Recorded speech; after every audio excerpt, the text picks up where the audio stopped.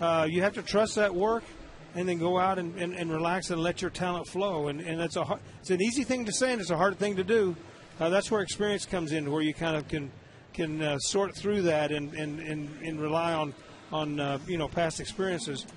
Our guys have done it very well, I think, so far, but it's a tough road to hoe. Well, they are 13-9 in the first 22 of this 23-game stretch, which wraps up tonight. The Indians with a 4-game lead over the Tigers. The Tigers already won today, and they're 6.5 up on third place Kansas City in the Central Division. Twins with a Major League tying worst record of 49-83.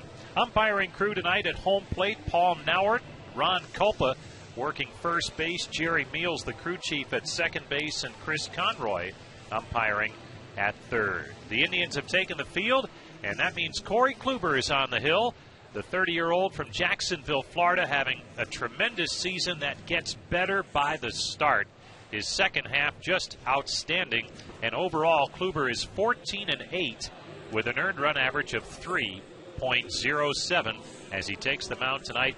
And in the second half, since the All-Star break, he's 5-0 with an ERA of 1.84. Weather conditions downtown Cleveland tonight here at Progressive Field. Not bad. Partly cloudy skies. Just some light showers earlier in the day, but nothing for a while now, and we should be good to go for the remainder of the night. And the Indians, again, trying to make it 3 straight over a nemesis for them this season. The Minnesota Twins, who have struggled mightily against most of their opponents all year long, but in the season series against the Tribe, the Twins have won 8 and dropped 7. So the Indians have had a tough time with Minnesota this year, trying to turn that around in this series and complete a sweep. Brian Dozier steps in to lead things off for Minnesota. Kluber ready to work, and now he'll step away as Dozier steps out just as Kluber was getting ready to begin his windup. Now they're both synced up. Kluber's into the wind, and here comes tonight's first pitch. Swung on and fouled back out of play for strike one. Last night, Dozier opened the game on the first pitch and hit his 31st home run on the season. 15th time that he has hit a leadoff home run in his career. Here's the 0-1. Swung on, fouled back and out of play, and quickly it's 0-2 on Dozier, who comes in batting .270 with those 31 homers and 79 runs driven in. A month to go in the season, and Brian Dozier already has career highs in homers and runs driven in. Kluber has him 0-2. The right-hander into the line. Here comes his pitch. Breaking ball, missed low and outside for ball one. Corey Kluber with a good two-seam fastball with the sink on it. He'll throw the four-seamer and a cutter as well. And then that nasty, hard-breaking pitch with the occasional changeup mixed in. Here's the 1-2. Fastball misses up high. And the count's now 2-2 on Brian Dozier. Dozier, Rosie, is probably the quintessential cripple hitter. In other words, he gets in a count to where you have to throw him a pitch, and he can tee off on it, and we've seen it all year. The 2-2. Called strike 3 on the outside corner. Dozier does not like the call, and he grudgingly heads back to the dugout with some words for Paul Nauert on the way. So one gone here in the first inning, and Joe Mauer will step in. Mauer at .276 on the year with 10 homers and 47 driven in, but a hot hitter of late. 2 hits last night and hitting at a .340 clip the last month. It's like the Joe Mauer of old for Minnesota. Here's the pitch to him. Swung on, line back to the mound on one hop, grab by Kluber. Underhand flip to Napoli in time to retire Mauer. And Kluber has recorded 2 outs in a hurry. That time looked like self-defense on the mound, and he turned it into an out.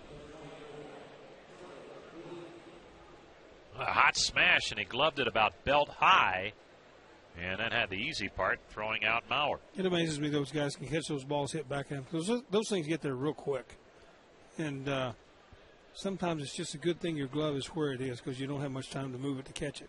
Well, we saw 2 great plays by pitchers last night, Dan Otero and Zach McAllister. Indians relievers helping their own cause. Here's Trevor Plouffe, And he takes a strike on the inside corner. Defensively for the Indians, Brandon Geyer in left, Rajay Davis in center, Abraham Almonte in right, Mike Napoli at first, Jason Kipnis at second, Frankie Lindor at short, Jose Ramirez at third. The 0-1, breaking ball down low. Roberto Perez doing the catching for Corey Kluber, making start number 27 tonight. He's into the windup, and here comes his 1-1 pitch. Swing and a miss. The unhittable breaking ball, and Plouffe missed it by a bunch for strike 2. Trevor Plouffe has been a hot hitter since returning from a stint on the disabled list. He had a rib injury. Here comes the 1-2 pitch. Fastball called strike 3. Side retired in order. No score at Progressive Field as the Indians come to the plate in the bottom half of the first inning to face 27-year-old left-hander Pat Dean out of Naugatuck, Connecticut, a Boston College product in his first major league season. Originally drafted by the Twins back in 2010. Rajay Davis leads it off, bunt attempt. First base side of the mound. On it is Dean, but there's nobody covering at first. And Dean can't beat Rajay Davis to the bag. Davis with a bunt single to open the bottom of the first inning. I tell you, Davis just absolutely put in the afterburners when he saw he could beat the pitcher to the bag. Now, Grover, former first baseman, did Mauer stray too far that time, or did he need to? Yeah, it's a tough play for a first baseman because if you go to cover, to catch that ball, then the pitcher has to get to the bag, and he wasn't going to get to the bag. Pitcher's got to communicate with you, let you know whether or not he can get to the ball, and a lot, that you use, verbal communication. I know when I played first base, I figured anything bunted at me or to my left, I could catch the ball and make the tag. Anything to my right, I had to let the pitcher know, take the bag, I'll take the ball. Here's Jason Kipnis, and he takes a fastball, strike 1 from Dean. That obviously didn't happen then. But, yeah, it was probably more Mauer's fault than the pitcher's.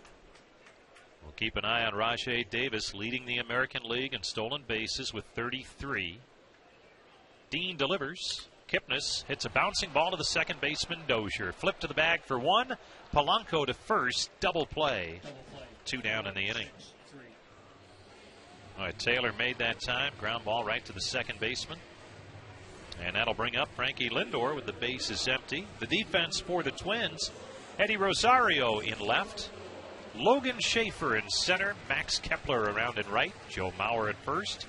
Brian Dozier at second. Jorge Polanco, the shortstop. Trevor Plouffe around at third with Juan Centeno doing the catching for Pat Dean at 6'1", about 200 pounds.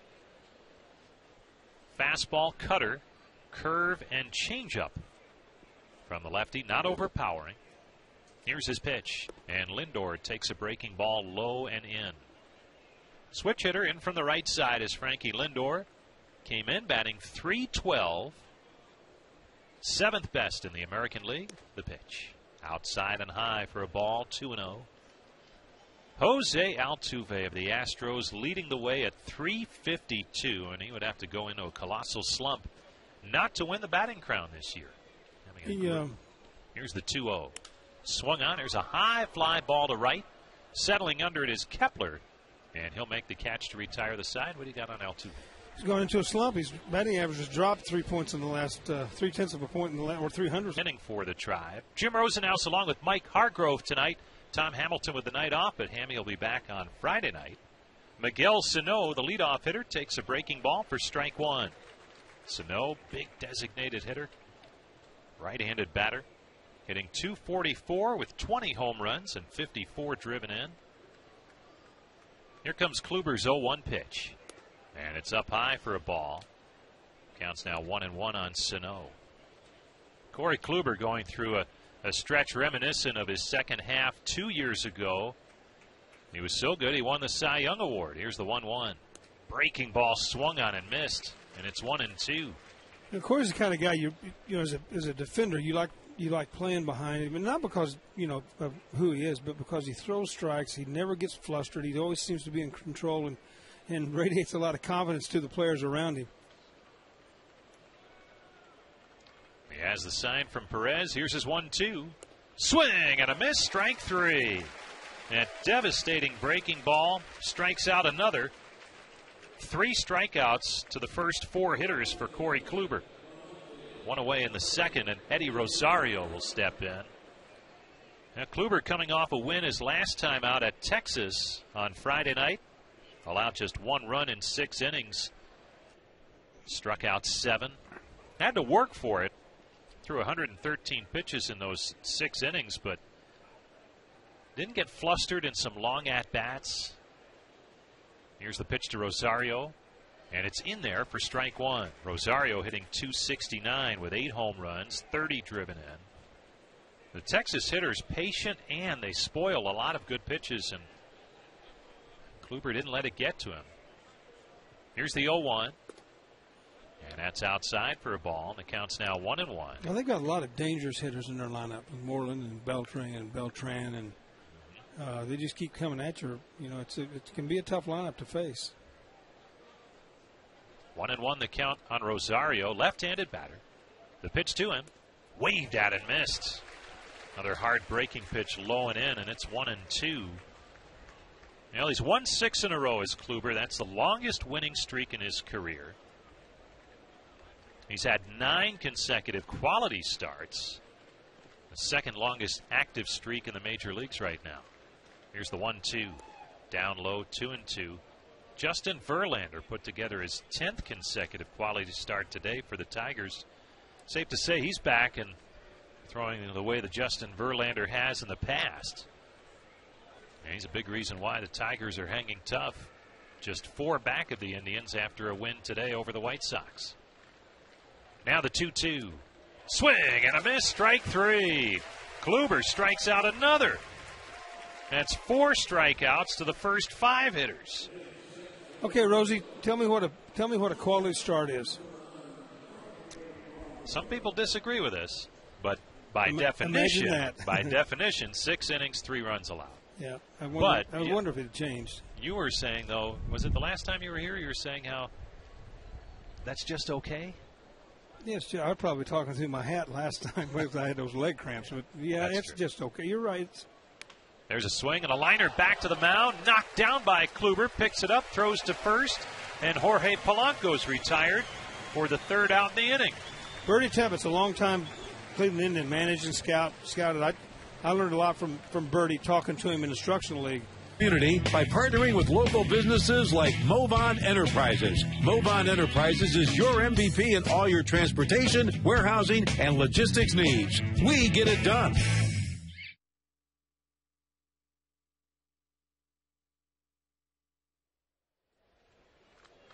Mike Napoli leads it off for the Tribe. Bottom of the 2nd underway, and he fouls a pitch upstairs off to the first base side for a strike, and it's 1-1 on Napoli. Facing Twins left-hander Pat Dean. Tribe nothing, Twins nothing. As Dean goes back to work, the left-hander delivers. And there's a swing and a hammer shot down the left field line, foul off the windows of the Terrace Club. Napoli was out front a little bit. He's ready for it, wasn't he? He was. 29 home runs, 88 runs driven in for Mike Napoli. The 1-2. Swung on, fouled off at home plate. Count remains 1-2. Career best in home runs, 30. 92, his high in runs driven in. So he is closing in on both of those numbers. Dean, the left-hander, into the wind. His pitch. Swung on, line, base hit into left field. Napoli starts the 2nd with a leadoff single. 2nd straight inning. The Indians have put that leadoff hitter on base. And Carlos Santana will step in, the designated hitter tonight. The Indians take on the Marlins in interleague play Friday night. Plus a Sugardale Dollar Dog Night with post-game fireworks. So some good stuff Friday night. Hope to see you out here. Get that Labor Day weekend started with Indians baseball. Indians.com for your tickets. Here's the pitch to Santana. He swings, pops one up to left. After it is Rosario, and he'll make the catch. One down. Napoli retreats to first. So the Fish are coming to town, huh? They are. A late interleague series. One of my favorite teams. The Marlins? No. Oh, my bad. Sorry. Yeah. I didn't want to go there, Grover. Me neither. Wouldn't be right. Jose Ramirez, the batter. Ramirez, switch hitter. Right side. The pitch to him. Down low for a ball. 1-0 the count. That stuff stays with you a little bit, huh? Yeah. As it should. Can't imagine. You can't scrape it off, I don't think. No. Here's the 1-0. Swung on, popped up foul and out of play. Counts now 1-1 on Ramirez. Well, they're in contention as well this year's edition of the Marlins. A couple of games over 500. Trying to hang in there in the wild card chase. Don Mattingly's done a great job down there, hasn't he? He really has. Here's the pitch to Ramirez, and he lines it up the middle. A base hit into center field. So Jose Ramirez just keeps right on hitting. Came in batting .305. Has a base hit in his first at-bat here tonight. Indians a couple of men aboard with only one out for Brandon Guyer. He's had some injuries to deal with, Don Mattingly, and has kept that team above 500 most of the year. Guyer hitting .254 with 8 home runs, 26 driven in. .313 though since joining the Indians, and he's played a lot in the last week as the Indians have faced 6 left-handed starting pitchers in their last 7 games. The pitch, breaking ball in there for a strike.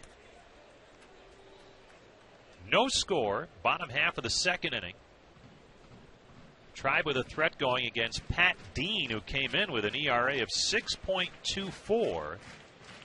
And this his 8th career major league start. The pitch swung on, popped up, right side, going back into the outfield and foul territory is Mauer, who makes the catch. And they did call for the infield fly rule on that, as Mauer was not that deep into shallow right. 2 down. Abraham Almonte will step in. Almonte at .276 with a home run and 13 runs driven in. And if you haven't heard, and this relates directly to Almonte, who is not eligible for postseason play, the Indians have acquired Coco Crisp from the Oakland Athletics, the former Cleveland Indian, who made his major league debut and spent his first 4 major league seasons with the Tribe. He'll be back in an Indians uniform starting Friday night and eligible for postseason. Almonte, switch hitter, right side, and he swings and rips one down the third base line. That's a fair ball headed into the corner. Scoring is Napoli. On his way to third is Ramirez. Into second with a slide is Almonte. And the Indians take the lead 1-0. Abraham Almonte, with his 15th double, snuck it in between the third baseman Plouffe and the third base bag. And the Indians have a run on the board and runners at second and third with 2 down. Now, Almonte has at times been productive at the plate, and he puts the Indians on the board early with a 1-0 lead. Here's Roberto Perez. The pitch to him. Swing and a miss. Tribe number 9 hitter, batting .148, a home run, 8 runs driven in. So Coco Crisp, that deal is official in exchange for minor league relief pitcher Colt Hines. He goes the other way. Is he in town yet? I don't believe Yeah, so. I didn't see him, so I was wondering. I know the A's were in Houston, and he was going to go back to Oakland and gather his belongings and then head east. Here's the pitch to Perez on the inside corner for a strike. So it'll be interesting to see what the dynamic is now in September, because Almonte certainly can help the Indians get to postseason, but they'll want to make sure that Chris plays enough and is sharp. If they do make postseason, he could be a key contributor. Here's the pitch to Perez. Breaking ball low and in, and it's 1-2. Oh, I think he'll help. I mean, you get the added experience, and I certainly think he'll help. I'm curious as to how they'll use him. He's going to start getting the majority of the playing time over Almonte, and it's going to be interesting to see what Terry does. Here's the 1-2. Fastball just missed outside, and Perez checked his swing. So it's 2-2 on Perez. Now the Indians are on the board. They have a run in here in the second inning and lead at 1-0. With 2 down, it could become a big inning if Perez can come through here with Ramirez at third and Almonte at second. Dean sets and delivers. Low and in for ball 3. And Perez, after falling behind 0-2, has worked the count full. And waiting on deck, top of the lineup, Rajai Davis.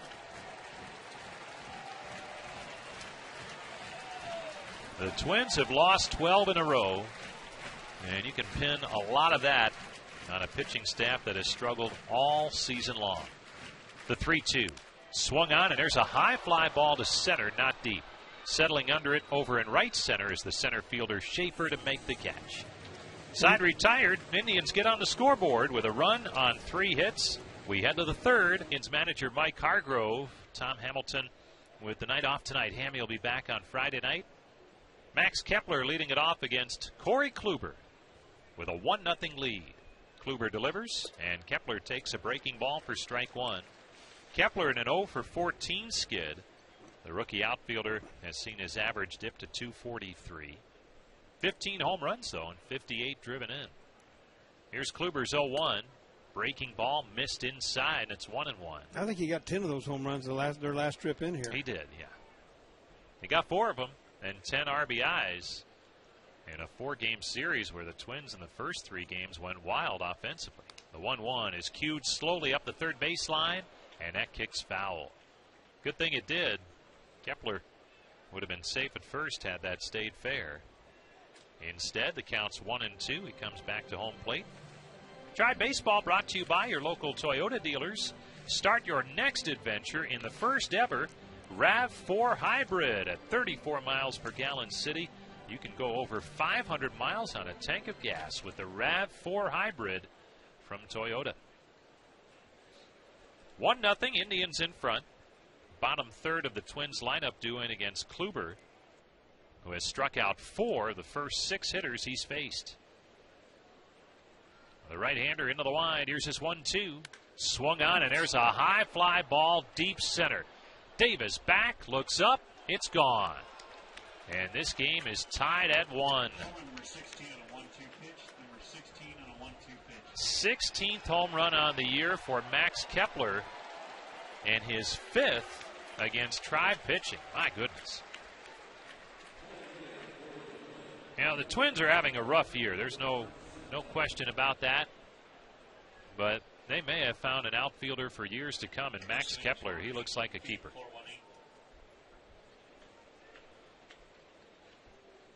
So the game is tied at 1 on the first hit allowed by Kluber tonight. Here's Juan Centeno, who takes a pitch down low for ball 1. Centeno hitting .257, couple of home runs, 20 driven in. Pitch to him. Fastball strike on the outside corner to even the count at 1-1. Centeno, another hitter who's had good success against the Indians.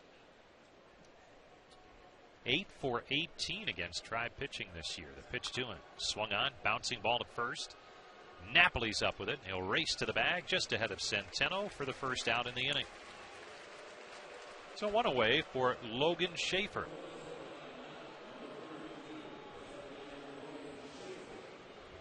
Logan Schaefer, not too long ago playing independent baseball in the Atlantic League.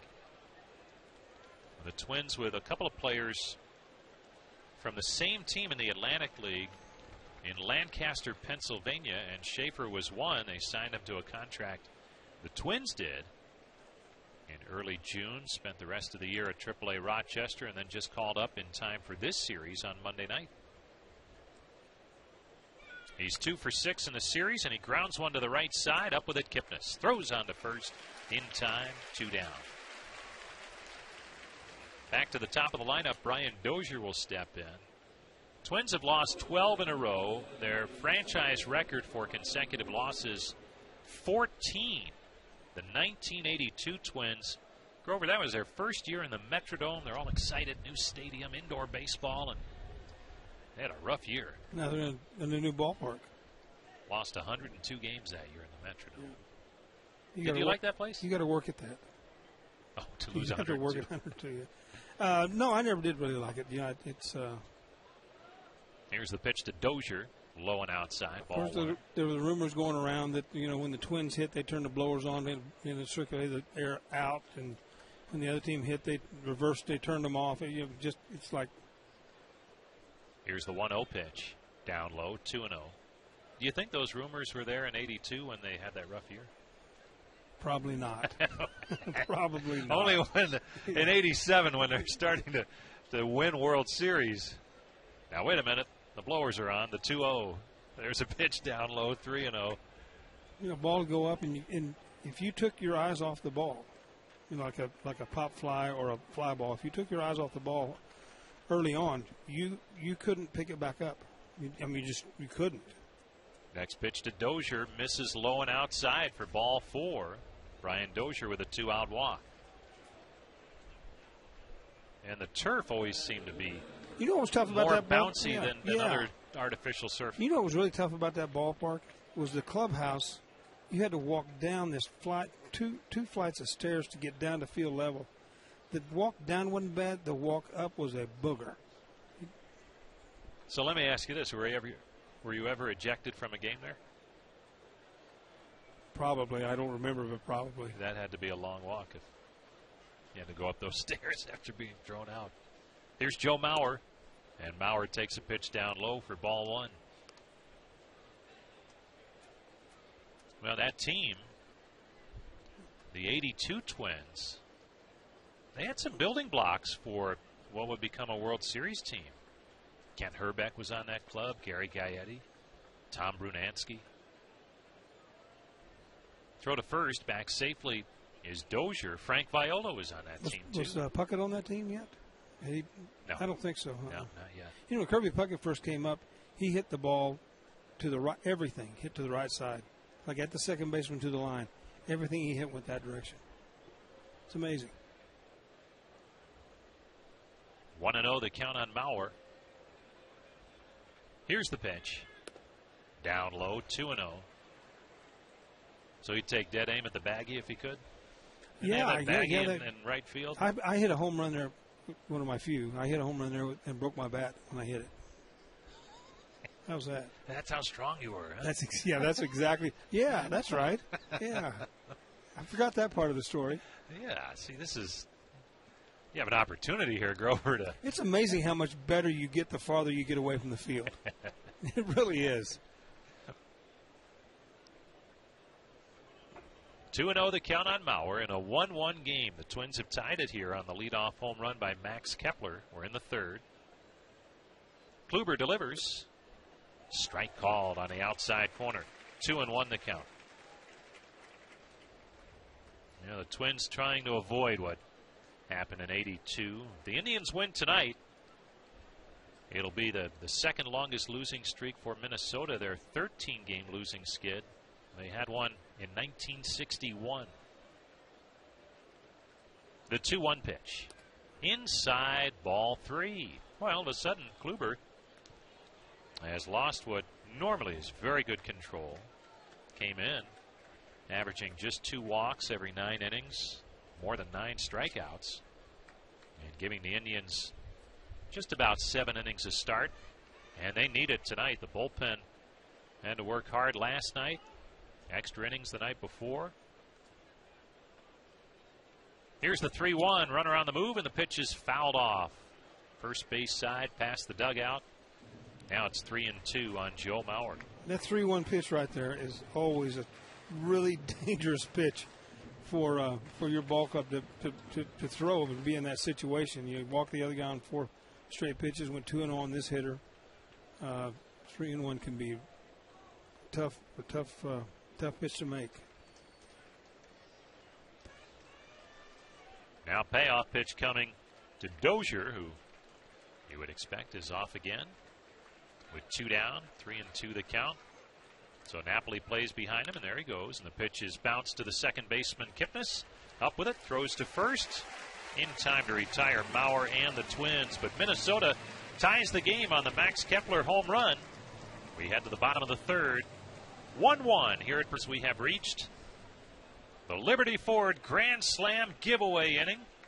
Tonight's contestant, David Campbell of Lorain. And Davis takes a strike from Pat Dean. 0-1 the count on Davis. 1-1 the score. Bottom half of the third. Dean right back into the wind, his pitch, and Davis swings, lines it back up the middle. Couple of hops, though, picked up by Dozier, who spins, fires, and he gets him at first. They were playing Rajai Davis to pull, and the second baseman, Dozier, was almost right behind the bag at second, and that helped him make the pickup and the throw, and he retires Davis. So Rajai Davis is 1 for 2 after a bunt base hit his first time up. They have a tri-player hits a grand slam here in the third. David Campbell of Lorain wins a 2016 Ford Mustang convertible.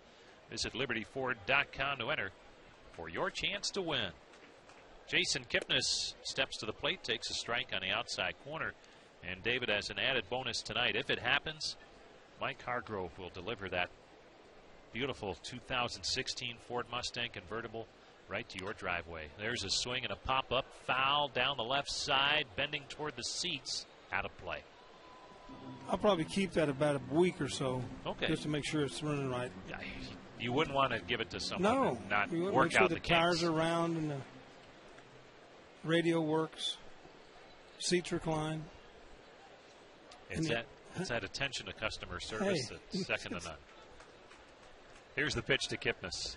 Breaking ball low and away. And for only a special few. Well, we've been trying to give away that car for a while now. It's not easy.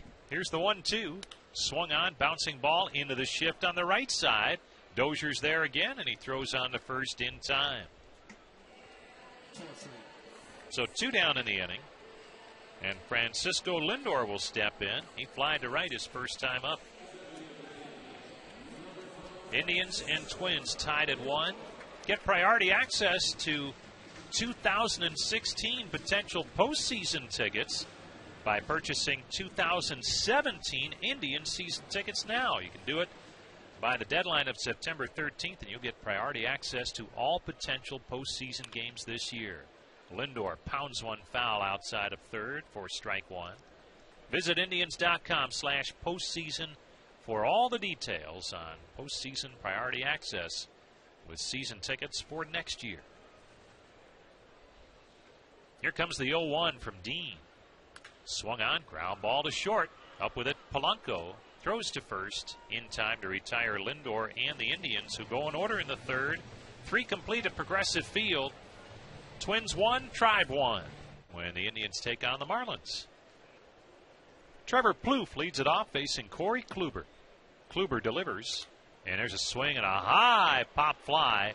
Foul territory, third base side of the infield. Ramirez near the fencing, and he makes the catch not far from the camera bay.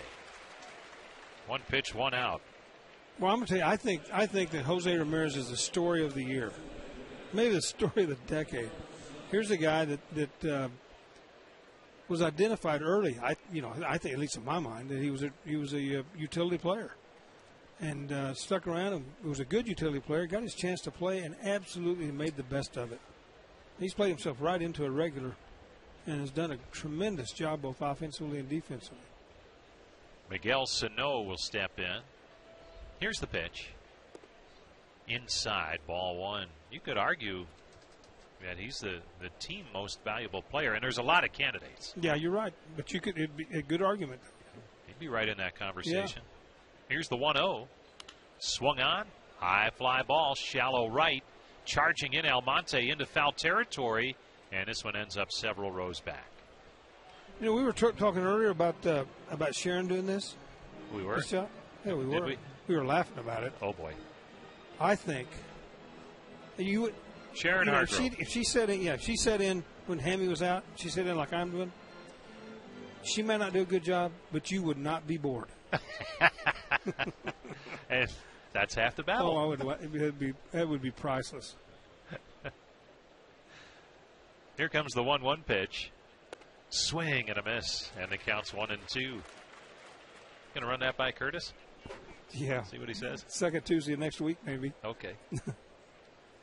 Sano, a strikeout victim first time around. Kluber has struck out 4 while walking 1. Here comes his 1-2 pitch. Fastball up high. 2-2. Indians a run on 4 hits. Minnesota 1 run on just 1 hit. The home run by Kepler last inning. Here comes Kluber's 2-2 delivery. Breaking ball poked to the first base side. Scooped up by Napoli. Flips to Kluber covering, and he's there ahead of Sano. 2 up, 2 down here in the 4th. And Kluber continues to be steady so far. But you looked at last night's game, and the starter was out in the second inning, a tough one for Josh Tomlin. In the post-game handshake line, Terry Francona was right behind Corey Kluber, and I asked him, I said, hey, were you giving him a hard time about having to go deep into this? He said, yeah, I told him his pitch count tonight, 150, 155, somewhere in there. Which obviously they would never do. But point being, Kluber gives you 7 strong most times out, especially the way he's been rolling of late. Eddie Rosario, the hitter, takes a strike on the outside corner. And Mike, did that matter to you in terms of how you manage the day before someone pitches like that and certainly the day after? Well, I'll tell you right after this pitch. How's that? Perfect. Here's the 0-1 inside.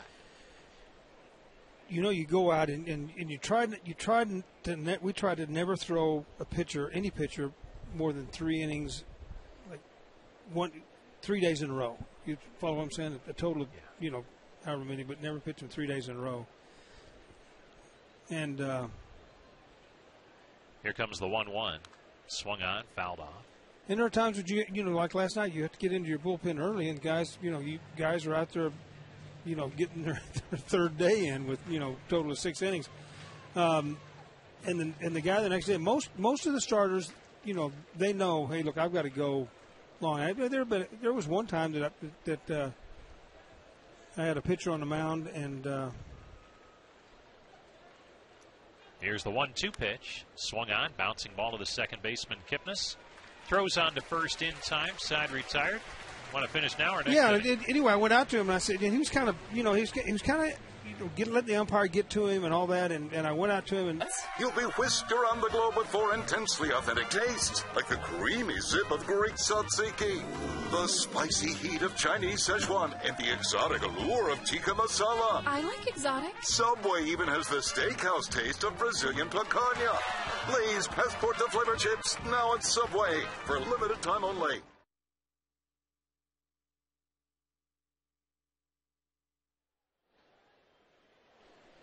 Mike Napoli leads it off for the Indians. Bottom half of the 4th inning. Left-hander Pat Dean delivers, and Napoli chops one foul at home plate. The count is 1-2 on Napoli, who singled his first time up and scored the Indians' run on a double off the bat of Abraham Almonte back in the 2nd inning. This game is tied at 1 as Dean is into the line. Here comes his 1-2 pitch. Swung on. There's a tapper to the shortstop. Up with it, Polanco. Throws on the run. In time to retire Napoli. And let's pause 10 seconds for station ID on the Indians Radio Network.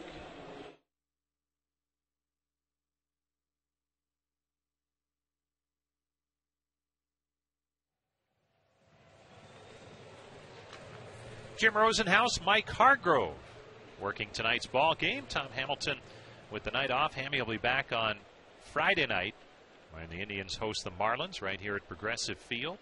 1-1 the score. Carlos Santana, the batter. He swings and launches one high and deep to left center. Bleacher bound. Home run, Santana. And the Indians are back in front 2-1.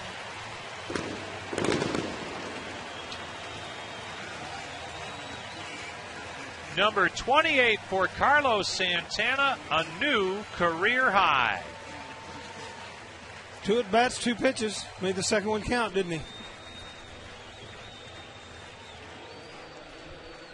Boy, a blast into the bleachers in left center for Carlos Santana. And the Indians have reclaimed the lead. Dean delivers to Jose Ramirez, and it's down low for ball 1. Now, Carlos Santana, who in 2 separate seasons had hit 27 home runs, has a new career best of 28. Ramirez takes a pitch outside for ball 2. In addition to a career high 28 homers, that's the franchise record by a switch hitter in a season. 28 home runs, the franchise record for a switch hitter in a season. Here's the 2-0 pitch. That's in there for a strike. Counts now 2-1 on Ramirez. But a wind kicking up here at Progressive Field on occasion tonight. The 2-1. Down low, 3-1. Cooler temperatures coming, and I guess this is those cool temperatures blowing in here. Kind of feels good, doesn't it? Yeah. Game time temperature 75 tonight. Next pitch to Ramirez is outside for a ball. Jose Ramirez draws a walk. Indians have a base runner with 1 out in the 4th. Tribe up 2-1. And Brandon Geyer will step to the plate. You know, the Indians with a good weekend of games and promotions with the Marlins coming in. And then next week starting Labor Day. That's a night game, Labor Day Monday at 7:10. The Indians have a 4-game series against the Houston Astros with great midweek ticket bargains like $10 upper bleacher seats and $13 district tickets. Go to Indians.com for all your ticket needs. Throw to first, back safely is Ramirez. You know, Pat Dean was a 3rd-round pick of the Twins back in 2010. And it's been a long, slow climb through the minor league system before he finally reached the big leagues this year. And his next pitch is up and in to Geyer for ball 1. He's out of Boston College. Last year at AAA, a 12-game winner. ERA under 3.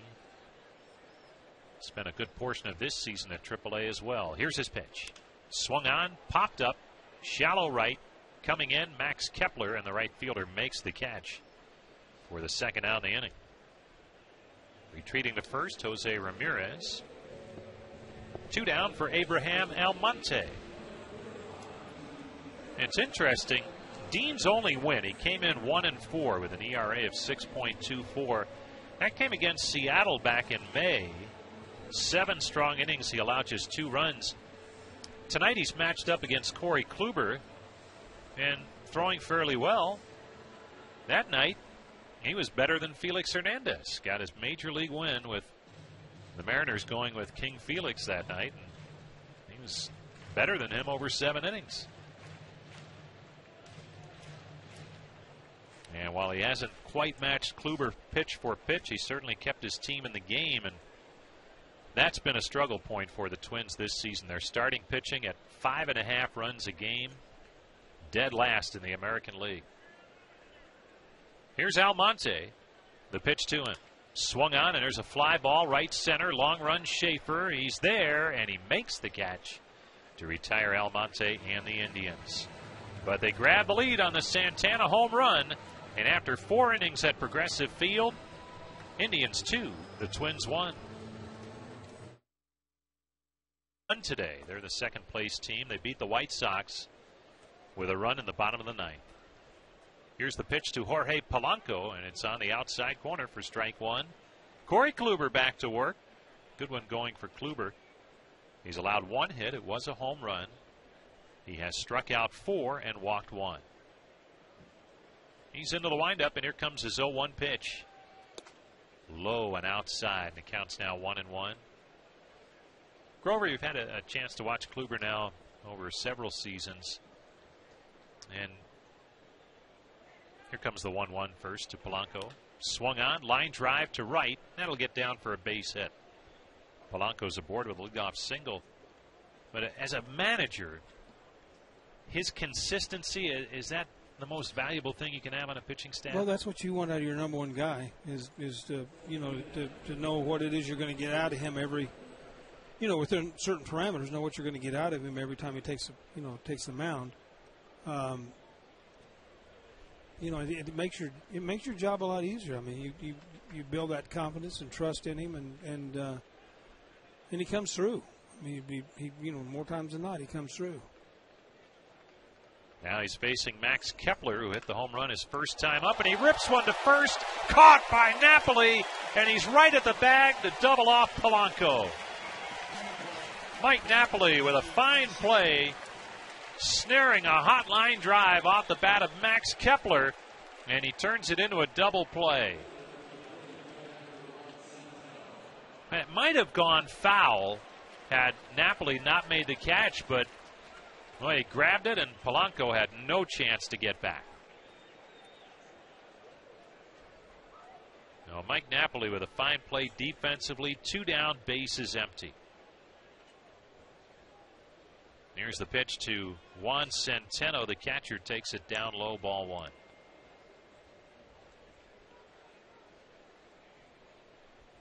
Now Kluber with a chance to have a quick inning. He's into the wind. Here's his 1-0. Down low, 2-0. He's only at 54 pitches here in the 5th inning.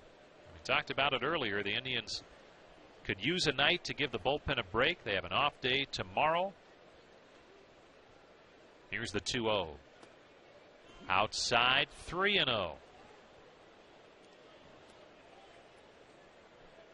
And Kluber trying to do what he has done for a good portion of this season, and especially so in the second half. He's been just tremendous.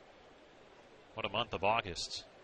4-0, an ERA of 2.20, as he pours a fastball right in there to Centeno. 3-1 the count.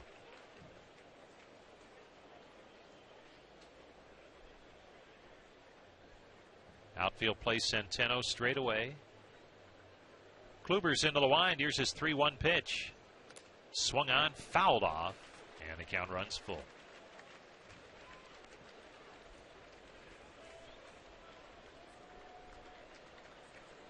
Kluber is so good at staying on his line, if you follow what I'm saying.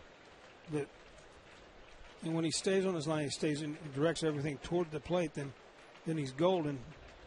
The 3-2 pitch. Swing and a miss, strike 3. Well, he blew him away with a high fastball that time. Centeno's retired for the last out in the inning. And he falls off his line just a little bit. By that man, he kind of pulls off to the left of the first base side, and when he does that, it makes his arm drag. And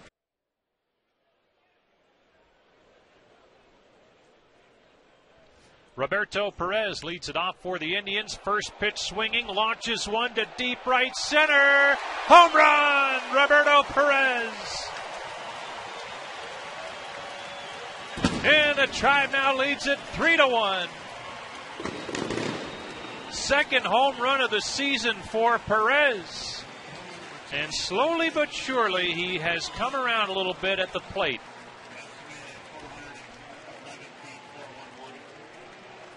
Heading into play last Friday, his batting average was still right around the 100 mark.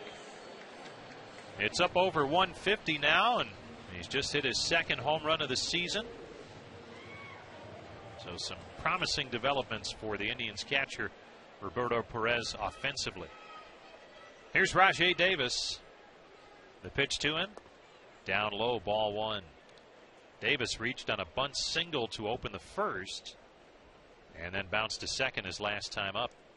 Twins shift for him. The pitch is swung on and ripped on one hop. The short hop pickup by Polanco, and the shortstop guns him down at first base. Wow. I tell you what, watching Polanco at shortstop, especially the first game they played, he made a couple outstanding plays. Has nice, sweet hands. The only thing that was wrong with him the other night when he made those plays is that he cranked up and he's a little erratic with his accuracy, but he's got good hands. The Twins have run through some shortstops in recent seasons, but Polanco, when we've seen him, he's impressive. There's a pitch down low to Jason Kipnis. 3-1, Indians in front. Bottom half of the 5th inning, 1 down, base is empty. Kipnis is 0 for 2. Here's Dean's pitch, and it's up and in for a ball. Well, you watch Polanco; he's got really busy feet. I mean, and you tell you tell people this that you catch ground balls with your feet, and people look at you like you're nuts. But if you've got good feet and you get in position and play to and through the ball, everything frees up and allows you to have good hands. The 2-0 strike called on the outside corner, 2-1. It always amazed me watching Manny Ramirez play in the outfield that some of the catches he'd make, the positions he'd get his feet in some of the times. And somebody's telling me one day about how. Here's the 2-1 to Kipnis, down low. How Manny wasn't a good outfielder, and I said, oh no, Manny's great. Manny has great hands because he gets his feet in some positions. Sometimes you swear that he needs a net to catch the ball. The 3-1. Outside and low, ball 4. Kipnis draws a 1-out walk. He'd catch it and did a great job. I thought Manny was an above-average outfielder. Once he got over his shyness and got a little more aggressive in the outfield, I thought Manny was an outstanding outfielder. And nobody ever thinks about that part of his game because he swung the bat so well. Here's Frankie Lindor. Lindor's 0 for 2. He's flied to right, bounced to short. Time for this week's Mr. Tire Sunday Score Oil Change Special.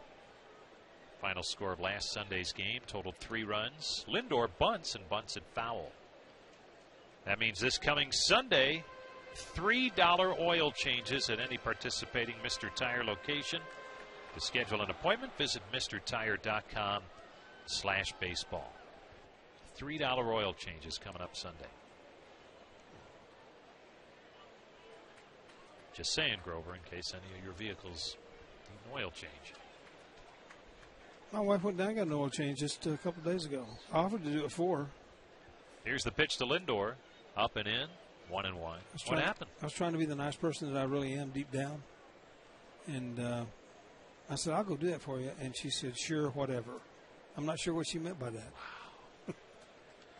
Was she doubting your ability to change the oil? Pretty much. Here's the 1-1.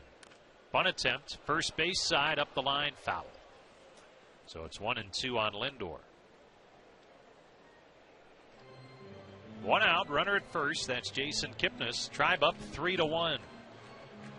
Our injury report is sponsored by the injury lawyers at Elk & Elk, a proud partner of the Indians. For a team of injury lawyers with experience, resources, and results, call 1-800-ELK-OHIO. Yan Gomes still making that good progress coming back from a shoulder separation now. The Indians had to make some roster moves today with Coco Crisp being acquired. They brought up a reliever from Columbus, Percy Garner.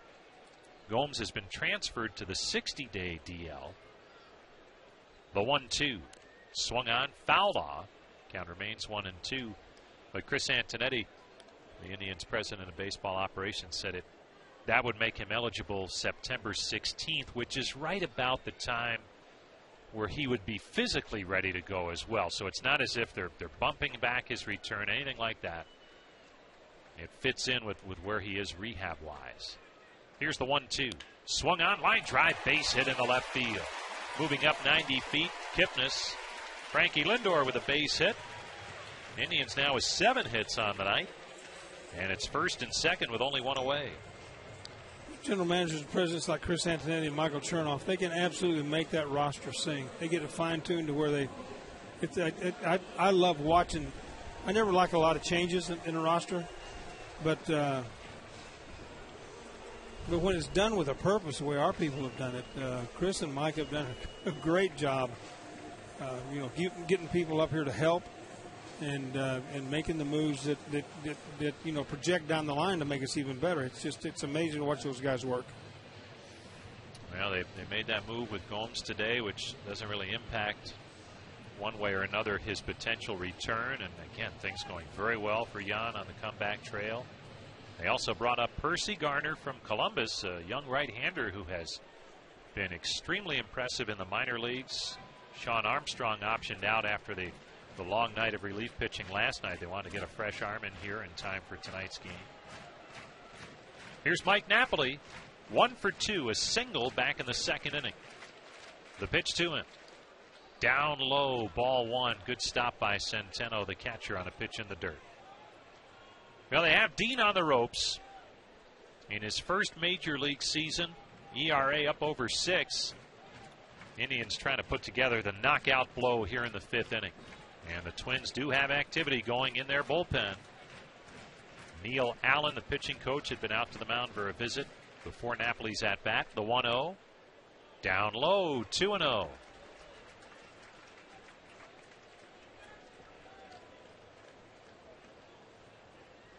Number 60, J.T. Chagua, walking for the Twins. J.T. Chagua, a right-hander, is loosening for the Twins. Here's the 2-0 pitch. Down low, 3-0 to Napoli.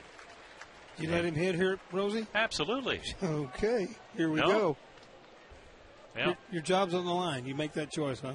I'll bet Terry Francona wants him swinging away, too. I bet he does, too. He gives the green lights to most hitters. And Napoli's certainly in that group. Here's the 3-0 pitch. Swung on and fouled back. He was locked and loaded. He was. One of the best 3-0 hitters I ever saw, was Paul Sorrento. You remember Paul Sorrento? Yes. 3-0, it was like a kid in a candy store. I mean, he was a very good 3-0 hitter.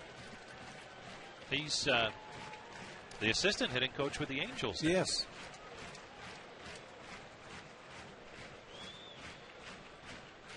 Now the 3-1. Swung on and fouled off, and that got a piece of the catcher, Centeno, who is down in pain behind home plate. He's going to need some time.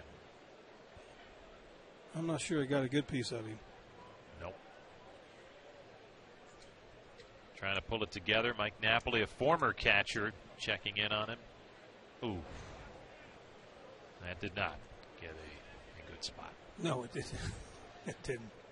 But nobody made him put that gear on. Indians baseball brought to you in part by Wayside Furniture. Stop by Wayside Furniture in Akron for their back-to-school offer. A free backpack filled with school supplies just for stopping in. Off day tomorrow for the Tribe as they finish up this string of 23 straight days of baseball. 13-9 over that stretch, and that included that road trip out west that saw them go 2-5. For the most part, they battled their way through. They played very well here. The 3-2, just outside, ball 4. Napoli draws the walk. And now the bases are loaded for Carlos Santana.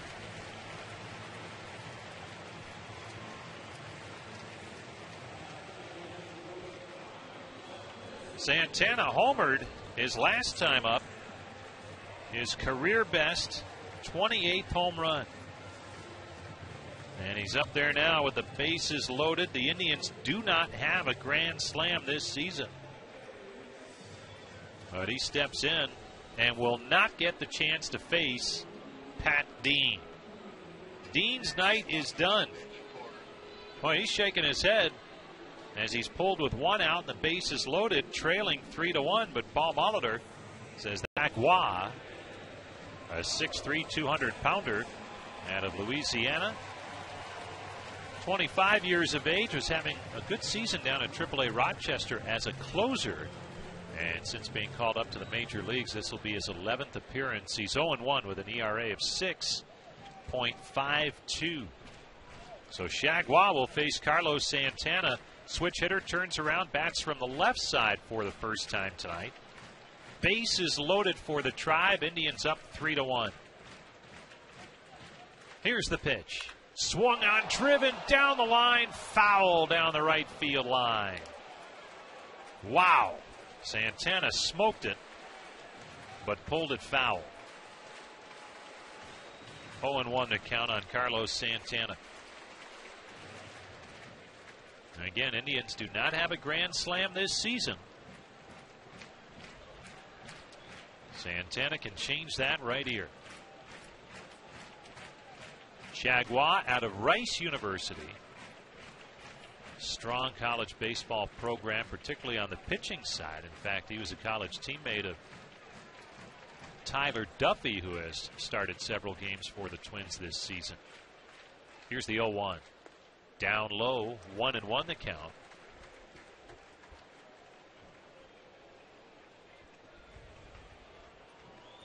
Chagua had an ERA in the minor leagues this year between AA and AAA of 1.35.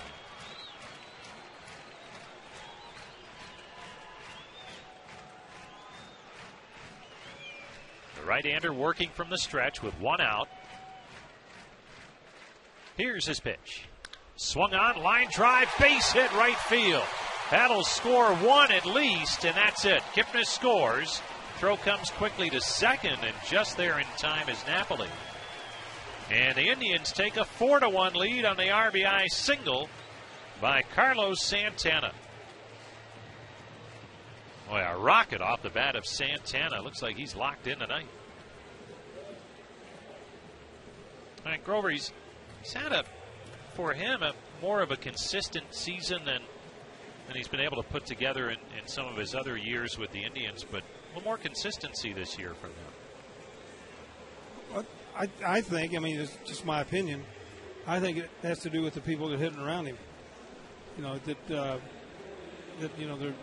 having to decide whether to pitch to Napoli or him or Ramirez, and 3 pretty good hitters. So I think he's getting a lot more good pitches hit, and he's doing something with them, which is good. Here's Ramirez, the pitch to him, low and outside. Jose Ramirez has singled and walked in 2 trips. Tried 4, Twins 1. Indians have 4 runs on 8 base hits. Now the set. And the 1-0. Swung on, fly ball down the right field line. If it's fair, it's trouble. Fair ball, and it trickles into the corner. 1 run is in. Here comes Napoli. He scores. Holding at third is Santana. And into second with a 2-run double, Jose Ramirez. Indians now lead it 6-1.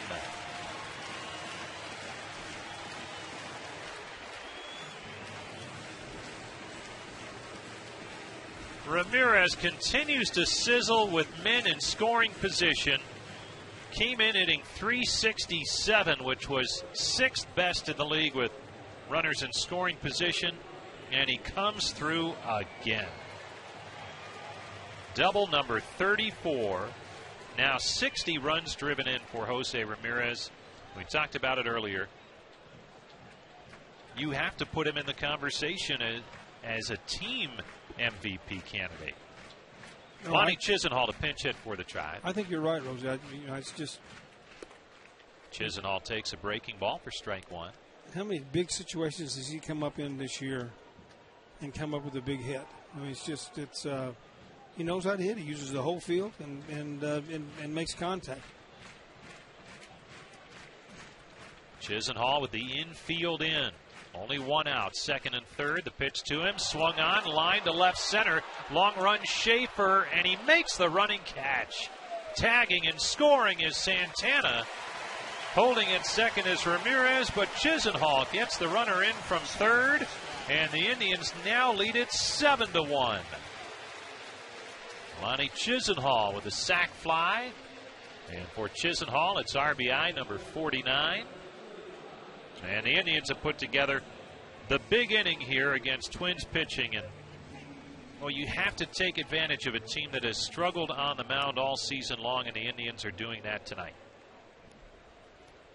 Here's Abe Almonte, another switch hitter, turns around, bats left-handed. 9th man to bat in the inning. Almonte 1 for 2 with an RBI double his first time up. Here's the pitch, and Chagua leaves it inside for ball 1.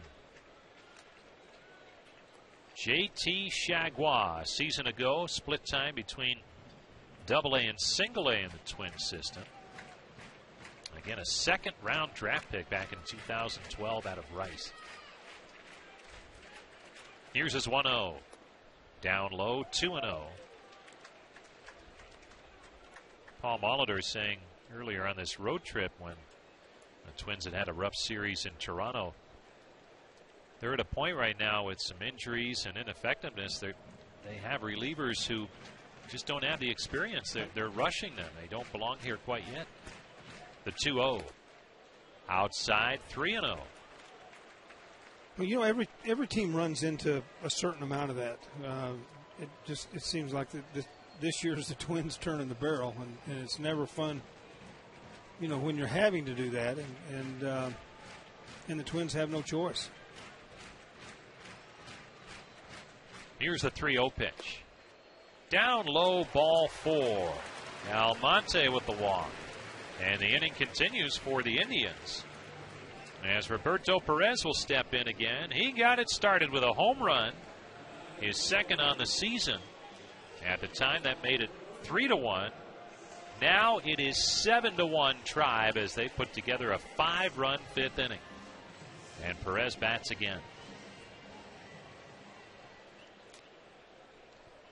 Roberto Perez, right-handed hitting catcher with runners at first and second. Chagua delivers. Breaking ball down low, ball 1.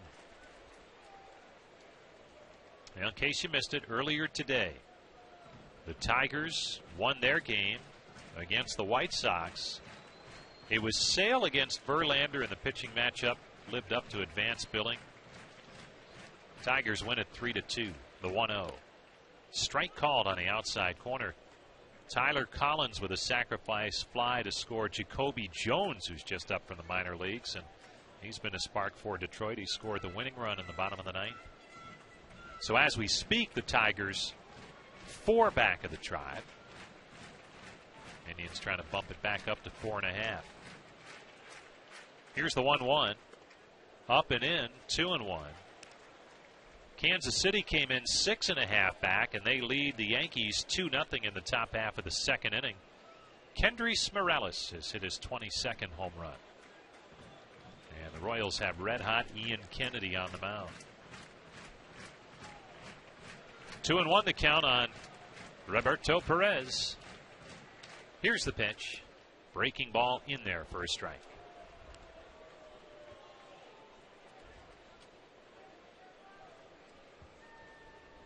So 2-2 on Perez with Jose Ramirez, the base runner, at second. Abraham Almonte at first.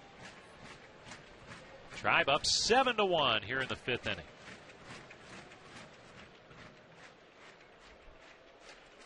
Now the 2-2. Down low, ball 3. Chagua has come on and allowed the rest of the runs to score that Dean left on base. So the book is closed on the starter, Pat Dean. He goes 4 1/3, allowed 6 runs on 7 hits, walked 3, and did not strike out a batter.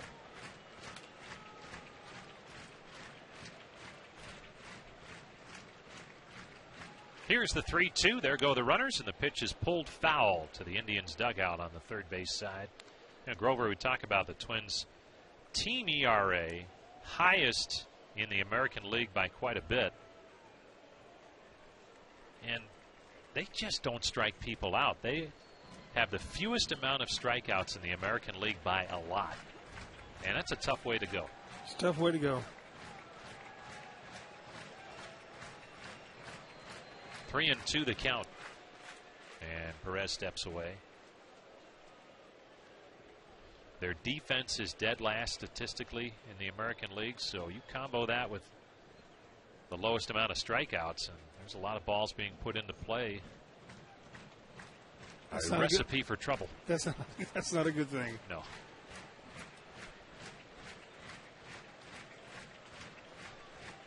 Now the payoff pitch. Fouled off again at home plate as Perez continues to battle. This Twins ball club, they have lost 12 in a row, trying to avoid approaching the franchise record of 14 consecutive losses set in '82, and that 1982 team also set the franchise record for losses in a season with 102, and this team could approach that if they have a rough September.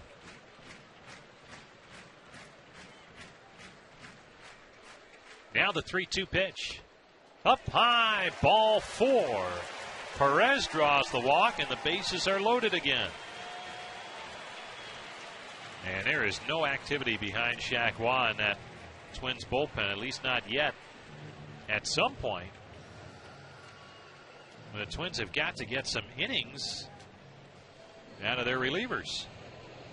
Joe Mauer comes in to have a chat. And here comes Neil Allen, the pitching coach.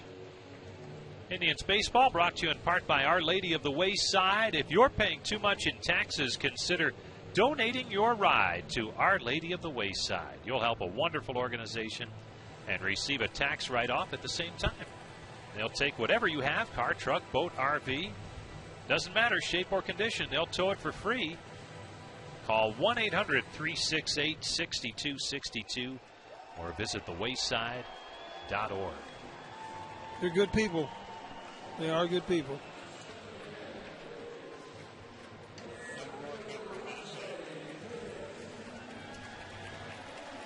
Twins have more action going in their bullpen. Ryan O'Rourke is starting to loosen up. Rajai Davis steps in, 1 for 3. Davis with a bunt base hit his first time up. Pitch to him, swing and a miss. Big cut that time on a breaking ball from Shagwa. Indians 7 runs on 9 base hits. A run on 2 hits for the Twins. Here's the 0-1. Waved at and missed, strike 2. Ramirez, the base runner at third. Almonte at second. And Perez at first. 5 runs already in for the Indians. 0-2 the count on Davis. Here it comes. Down low for a ball, 1-2. Well, all this in support of Corey Kluber, who has been sharp so far tonight. And now the opportunity to work with a big lead.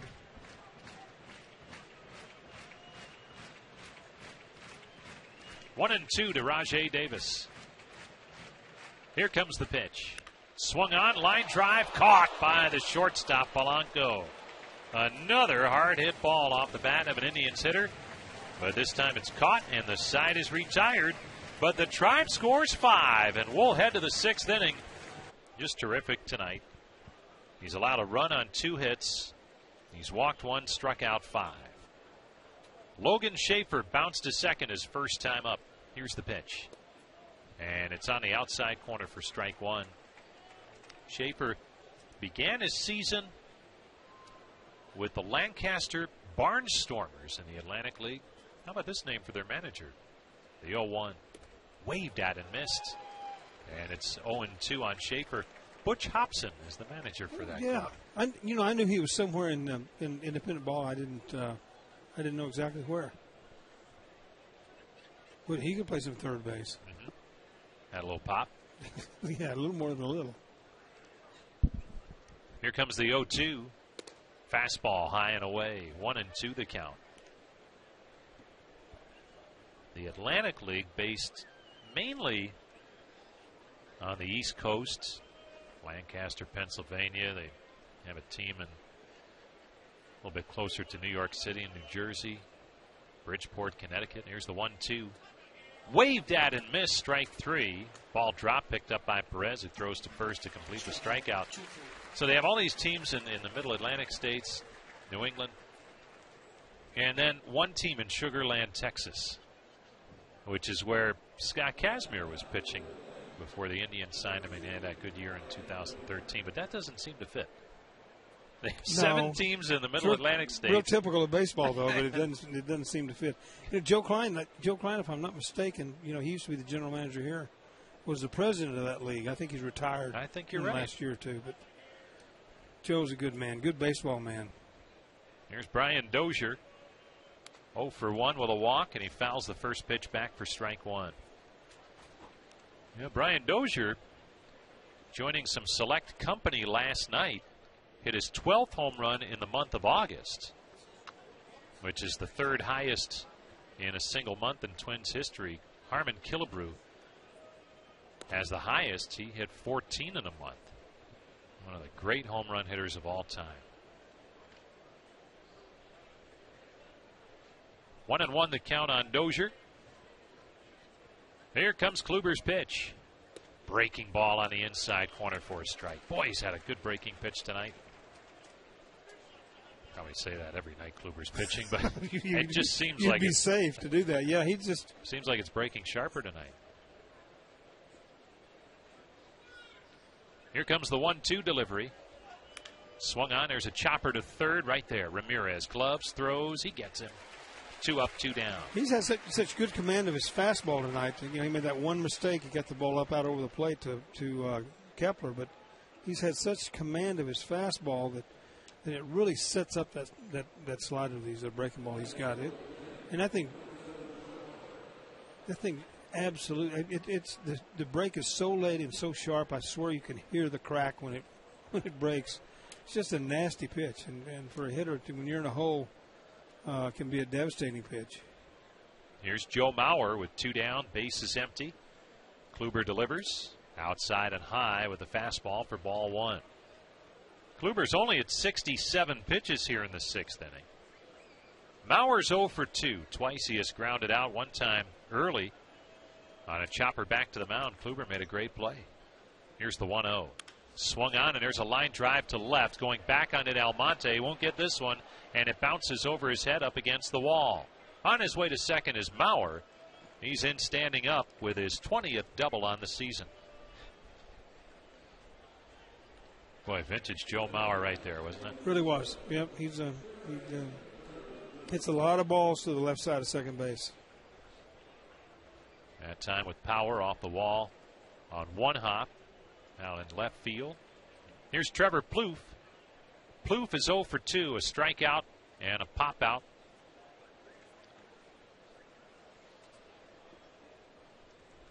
Playing third base tonight. First time we've seen him there in this series, and that's where he has spent most of his major league career. Right-handed batter. Kluber checks the runner. Now delivers. Swung on. There's a high fly ball, fairly deep right center. Settling under it, though, and making the catch is Rajai Davis. Davis, just shy of the warning track, puts it away to retire the side. More good pitching by Corey Kluber, and we'll head to the bottom half. New pitcher on for the Twins as we head to the bottom half of the 6th inning. Ryan O'Rourke, a lefty, on the pitch. Takes over from J.T. Chagua. Chagua, 2/3 of an inning, allowed a run on 2 hits in relief of the starter, Pat Dean. He allowed 6 of the 7 tribe runs. Jason Kipnis to lead things off. O'Rourke delivers, and Kipnis slices it foul and out of play, third base side. Ryan O'Rourke is on for the 13th time this season. No wins or losses, an ERA of 3.29. Here's his pitch. Breaking ball, misses outside. That'll even it up at 1-1 on Kipnis, who's 0 for 2 with a walk and a run scored. Here's O'Rourke's delivery, and it's up high for a ball. Well, Kipnis is going back quietly, having a great year.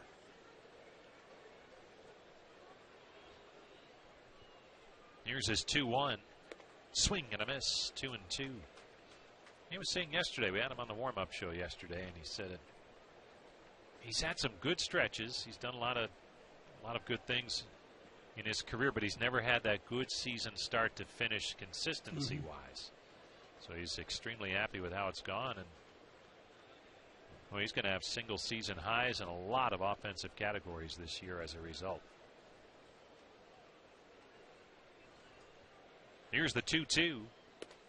Called strike 3 on the inside corner. Kipnis caught looking. 1 away in the bottom of the 6th.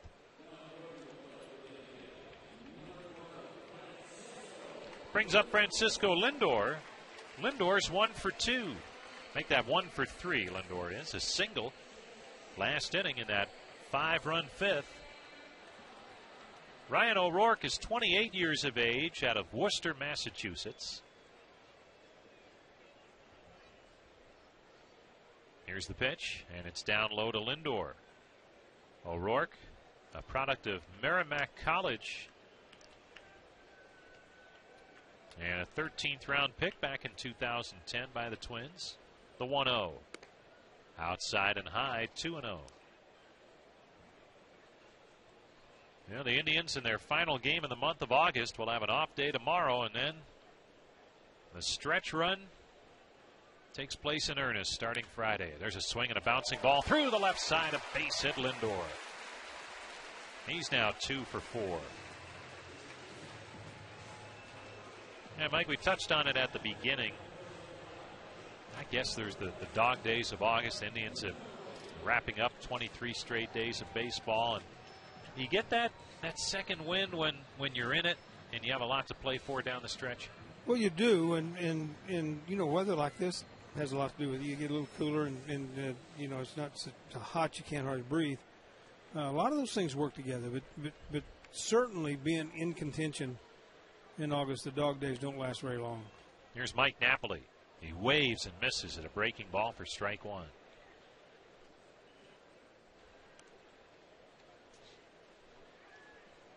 Well, the Indians have held off both the Tigers and the Royals when both of those clubs have had some good stretches of play of late. Indians holding their own. Above 500 for the month of August. Here's the pitch to Napoli. Bounced in there, and the count's now 1-1.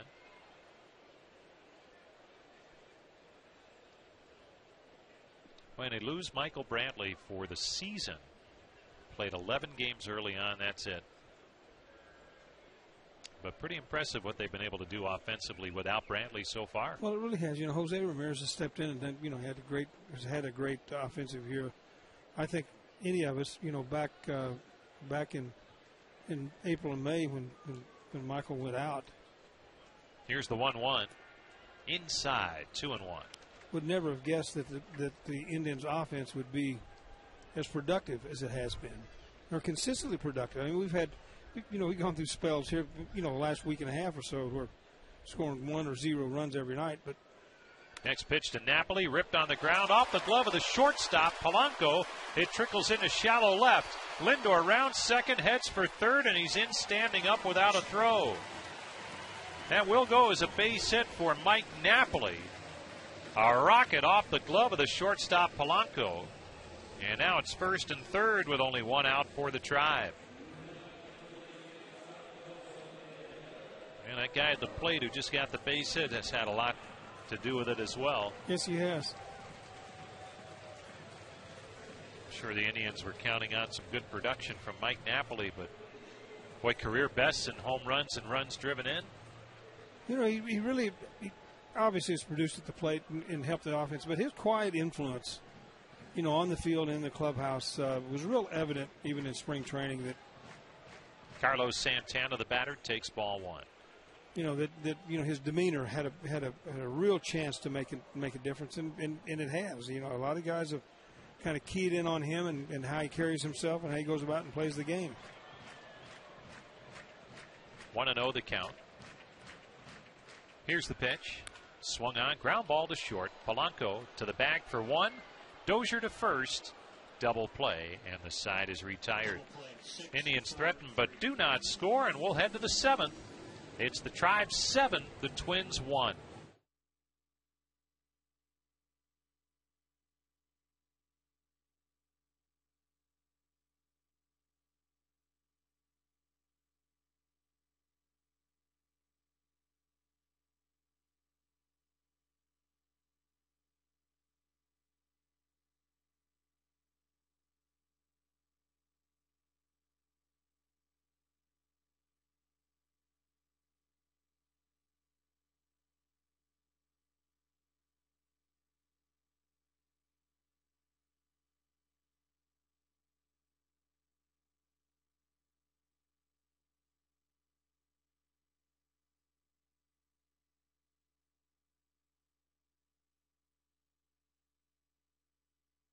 here at Progressive Field.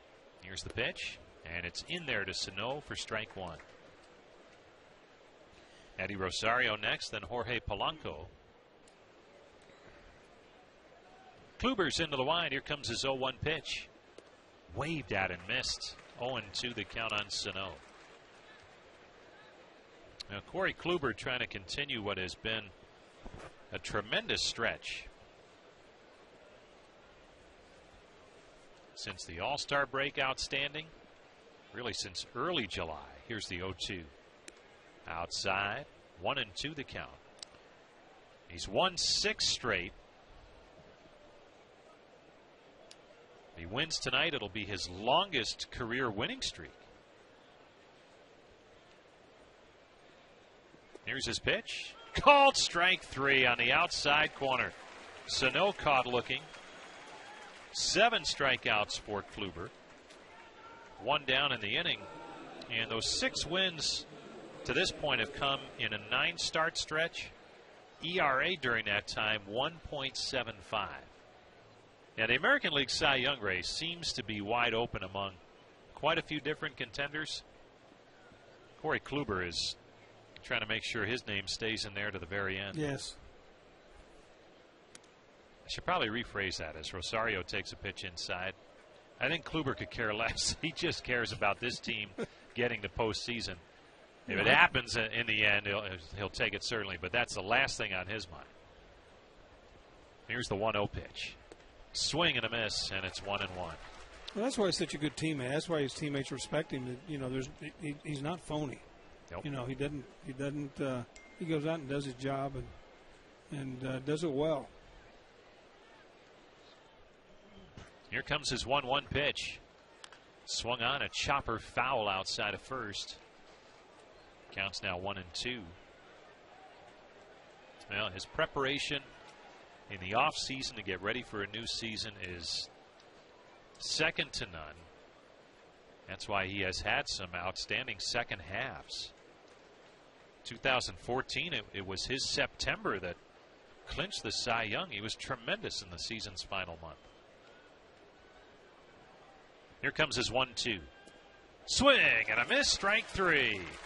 And another Twins hitter goes down on strikes. The 8th strikeout for Kluber. 2 down here in the 7th with the Tribe in front 7-1. One of my pet peeves, since you asked. Uh-oh. Rosario swung at that last pitch and turned around and asked the umpire who it was a strike. You just read it. And one of my pet peeves, I used to tell my hitters, don't turn around and ask him if it's a strike or not. Because if you take a pitch, it's a close pitch, you call it, or you swing at it and turn around and say, was that a strike? Then. There's Jorge Polanco, and he takes strike 1. You're telling the umpire you don't know the strike zone. So if you do that, you really relinquish your right to scream at him in the 9th inning when he punches you out on a pitch that you notice on a strike. I said, don't ask him if it's a strike. If you have to ask, it probably was. Here's the 0-1, and that's Sky down the line, left side, not a play. Glad we brought that up. Yeah, well, I just saw him do that, and just all of a sudden I got goosebumps. Used to hate that when a hitter would swing at a ball, and he'd turn around and say, was that a strike? Well, you swung at it. You tell me. 0-2 on Polanco. Let's see if he swings. Here's the pitch. He swings and pops it up foul and out of play behind the Tribe dugout. So it remains 0-2 on Polanco. Hey, right now at Burger King, get 2 delicious croissant breakfast sandwiches for just $4 only at Burger King. Tribe and Twins, finale of this series. They'll play another series in Minneapolis. 3 games, not this weekend, but next weekend. And then that's it. That'll wrap up the season series. Here's the 0-2. Swung on, line drive over the glove of Napoli down the right field line.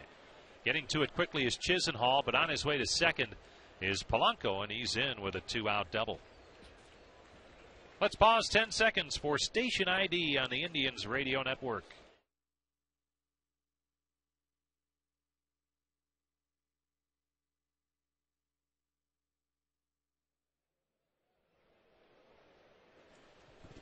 Jim Rosenhaus along with Mike Hargrove, Stephanie Hagel in the booth, Brian Matze back at network control on Nice Wednesday night for baseball downtown. 75 degrees at game time. Nice breeze. The rain has stayed away. And the Indians lead at 7-1 as Max Kepler steps in, facing Corey Kluber. The pitch. Breaking ball down low. Ball 1. Kepler tied the game at the time back in the third inning with a solo home run. His 16th home run on the season, 5 of which have come against Indians pitching. Left-handed hitter, open stance. Here's the 1-0. Breaking ball down low, 2-0. Indians with 7 runs on 11 hits. Minnesota 1 run, 4 base hits. Both teams playing errorless baseball. Indians took the early lead on an Almonte double that brought in a run in the second. Then Kepler's home run tied it in the third. Indians took the lead again in the fourth on a home run from Carlos Santana. Here's the pitch to Kepler.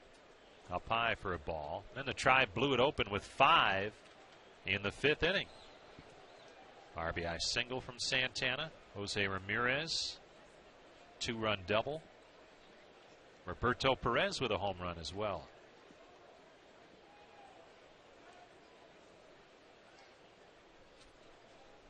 Here's Kluber's 3-0. And he missed low and outside for ball 4. So the Twins have a couple of men aboard here as they've gotten something going with 2 down. A double by Polanco, and now the walk to Kepler. Brings up Juan Centeno. Tribe bullpen's quiet. Kluber at 85 pitches here in the 7th. Centeno is 0 for 2. He has bounced to first and struck out in 2 trips.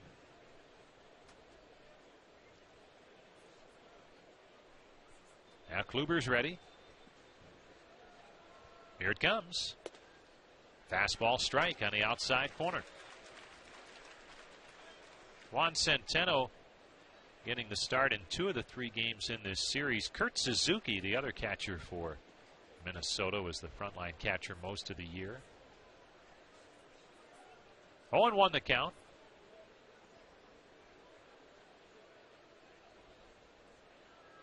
Here's Kluber's pitch. Up high. 1-1 the count on Centeno.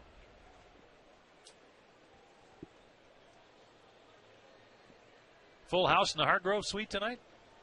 No, I think there's only 8 to 10 people over there. Yeah.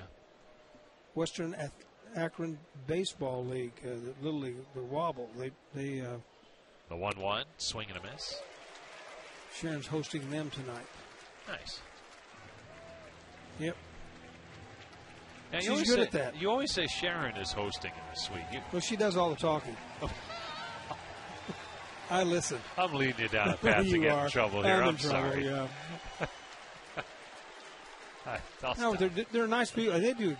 Wobble, that's a great organization, great Little League. They've really built that up to where it's a real dynamite Little League organization. Here's the 1-2 pitch. Low and in. And the count's now 2-2 on Juan Centeno. Indians leading at 7-1. We're in the top half of the 7th inning. Detroit has already won its game today. They defeated the White Sox this afternoon. Kansas City leading the Yankees 4-0 in the bottom of the 3rd at Kauffman Stadium in Kansas City. Indians in that great position, though, where if they win, doesn't matter what the other teams do on the scoreboard. Here comes the 2-2. Swung on, fouled away, third base side, now to play. So we'll do it again at 2-2 on Juan Centeno. Polanco, the base runner, at second. Kepler at first. Kluber looking for that put-away pitch here on 2-2 to Juan Centeno. Left-handed hitting catcher. Saw some time in the big leagues with the Brewers a year ago. Here comes the pitch. Just a bit inside. Didn't miss by much. And it's 3-2. Kluber rarely looks in at the home plate umpire. He did right there. And reason being, he gets that great tailing action on the fastball, and a lot of times that'll come back and catch the inside corner. The hitter gives up on it, and you wonder if sometimes the umpire does too. I think they go blind sometimes. Or that. Here's the 3-2. Swung on, foul back, and out of play. So we'll do it again on 3-2. Did you ever tell him that when you were managing? Yeah. Did maybe, that ever come up in maybe, casual conversation or arguments? The conversation wasn't casual, but it sure did come up. They seem to always win those arguments, though. I mean, one time they couldn't let you win? Never. 3-2 the count on Centeno. Here it comes. Called strike 3 on the inside corner. There it was. Centeno caught looking, and the side is retired. Kluber has 9 strikeouts, and we have reached the stretch at Progressive Field with the score. The Tribe 7, and facing left-hander Ryan O'Rourke. Third pitcher tonight for the Twins. And here's his pitch. It's down low to Ramirez for ball 1. Another good night at the plate for Jose Ramirez. 2 for 2 with a walk, a double, a couple of runs batted in. The pitch to him. Fastball strike on the inside corner. 1-1 the count on Ramirez. Lonnie Chisenhall next, and then Abe Almonte. Next offering to Ramirez is swung on and fouled back.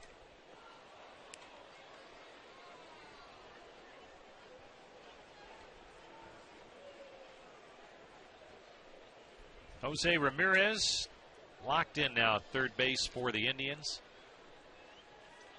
But man, did he help them out early in the season in left as he swings and fouls one back again. And Grover, he played a little bit of outfield in winter ball, but what he did with the absence of Michael Brantley early on playing in left field, not easy, and yet still has put together a great season. Here's the 1-2, way inside, 2-2. Well, he's a good athlete. I mean, and he's a baseball player. I mean, he's not specialized in any one thing. Obviously, he's a better infielder than he is outfielder because he's played more of those positions. But he can play every position in the infield and did a great job in left field. The 2-2, waved at and missed, strike 3. Good breaking pitch that time from O'Rourke. And Ramirez is down on strikes. The second for O'Rourke since coming on last inning. Here's Lonnie Chisenhall. Chisenhall came on as a pinch hitter in the 5th and drove in a run with a sac fly. He has stayed in the game in right field. You know, the Indians trying to make it 3 straight over Minnesota and continue what has been a great stretch of play here as Chisenhall takes a strike on the outside corner. The Indians at home have the 4th best record in the American League overall at home, but a Major League best record of 29-11 since June the 1st. Chisenhall fouls one off, third base side. It's not too bad, huh? They have played extremely well here. They have 8 walk-off wins after Monday night's 10th inning victory. The 0-2. Swung on, popped up, foul, third base side. Plouffe near the sidewall makes the catch just in front of the seats. Chisenhall retired. 2 away here in the 7th, and that'll bring up Abraham Almonte. Well, I guess you can get on a roll and feel comfortable in your own ballpark, which you should. Doesn't always work out that way. No, it doesn't. No, it doesn't. But it sure is nice. You know, you sleep in your own bed and be able to eat home cooked meals and come to the ballpark and play baseball. What? Abraham Almonte takes a pitch outside. It's a pretty good life. It's not bad. Almonte 1 for 2. RBI double his first time up. Here's the pitch. Breaking ball missed inside. And the count's now 2-0 on Almonte. Indians leading 7-1 here in the 7th inning. Here's the pitch. Swung on. There's a chopper to the right side. Scooped up by Dozier, the second baseman. Throws to the pitcher covering, and it's in time. Side retired in order. We played 7 at Progressive Field. Tribe 7, Twins 1 to pair tonight, but that's it. He'll face the number 9 hitter, Logan Schaefer, who's 0 for 2. He's bounced to second and struck out. Indians do have some action going in their bullpen. 52, Michael Clevenger starting to heat it up for the Tribe as Kluber delivers strike 1 to Schaefer. Well, Kluber has done what your ace needs to do, and this is really several starts in a row where he has done that. The 0-1 bounced in there, and it's 1-1. Mike Hargrove last Friday night in Texas, the Indians had dropped 3 in a row. They had yet to lose 4 straight games at any point this season, and Kluber came out and battled against a pretty good Texas Rangers lineup, and the Indians ended up winning it handily, but his pitching was the big key. Oh, yeah. Yep. And that's the job of your number 1 guy. He's a stopper. Here's the 1-1. Swung on, line past the third baseman Ramirez into left field. A base hit for Schaefer. Leadoff single here in the 8th inning. And now tonight, on a night where the Indians needed a lengthy start from Kluber, he has delivered. He's gotten the game into the 8th inning. Attendance is 11,811, 11811. Top of the lineup, Brian Dozier steps in. Dozier is 0 for 2 with a walk.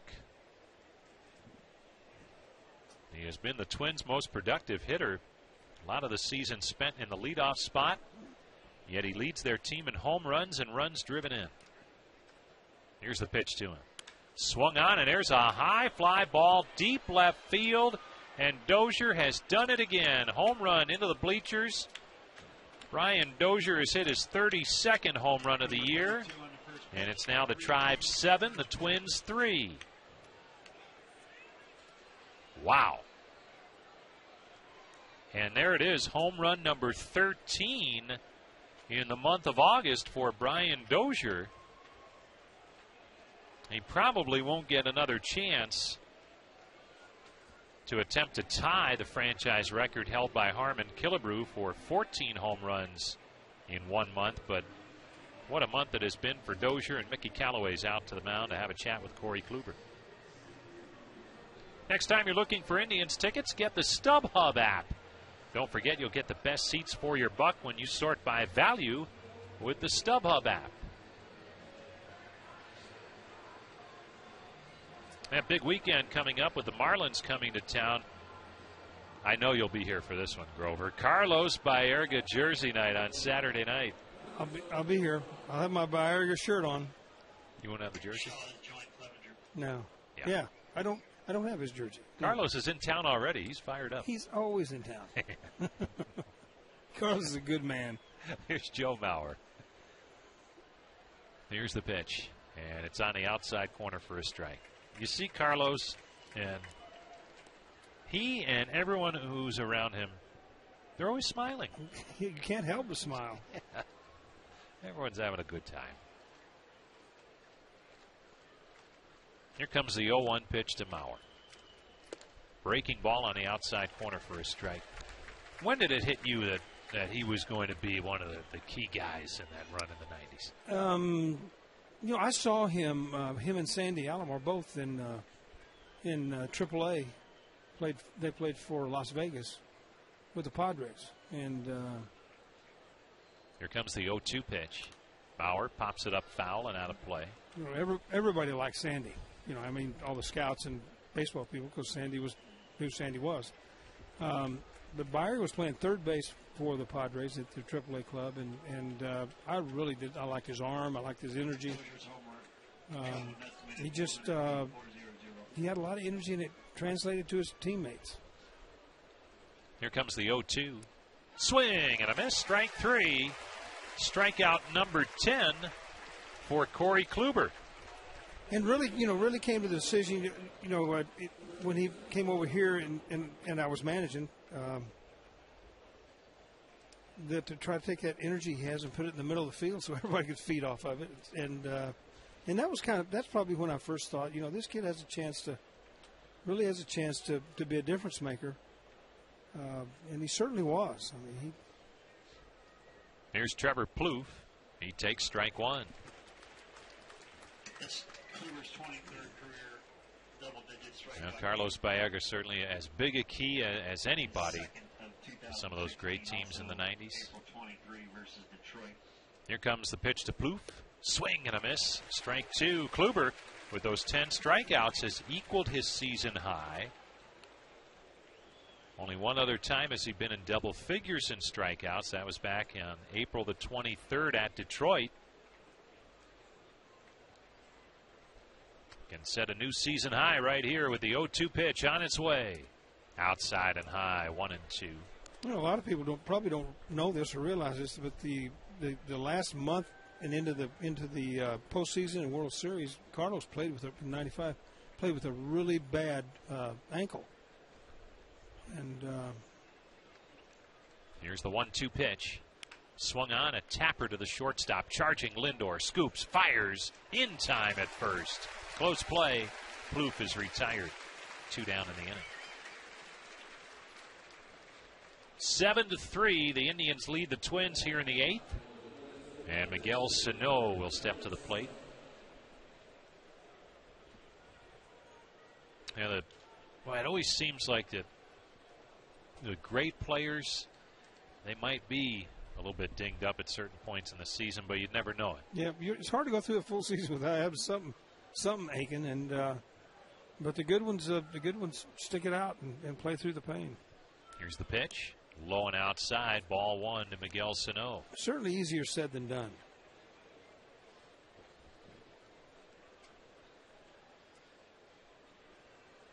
Now Kluber's into the line. Here comes his 1-0 pitch. Swing and a miss.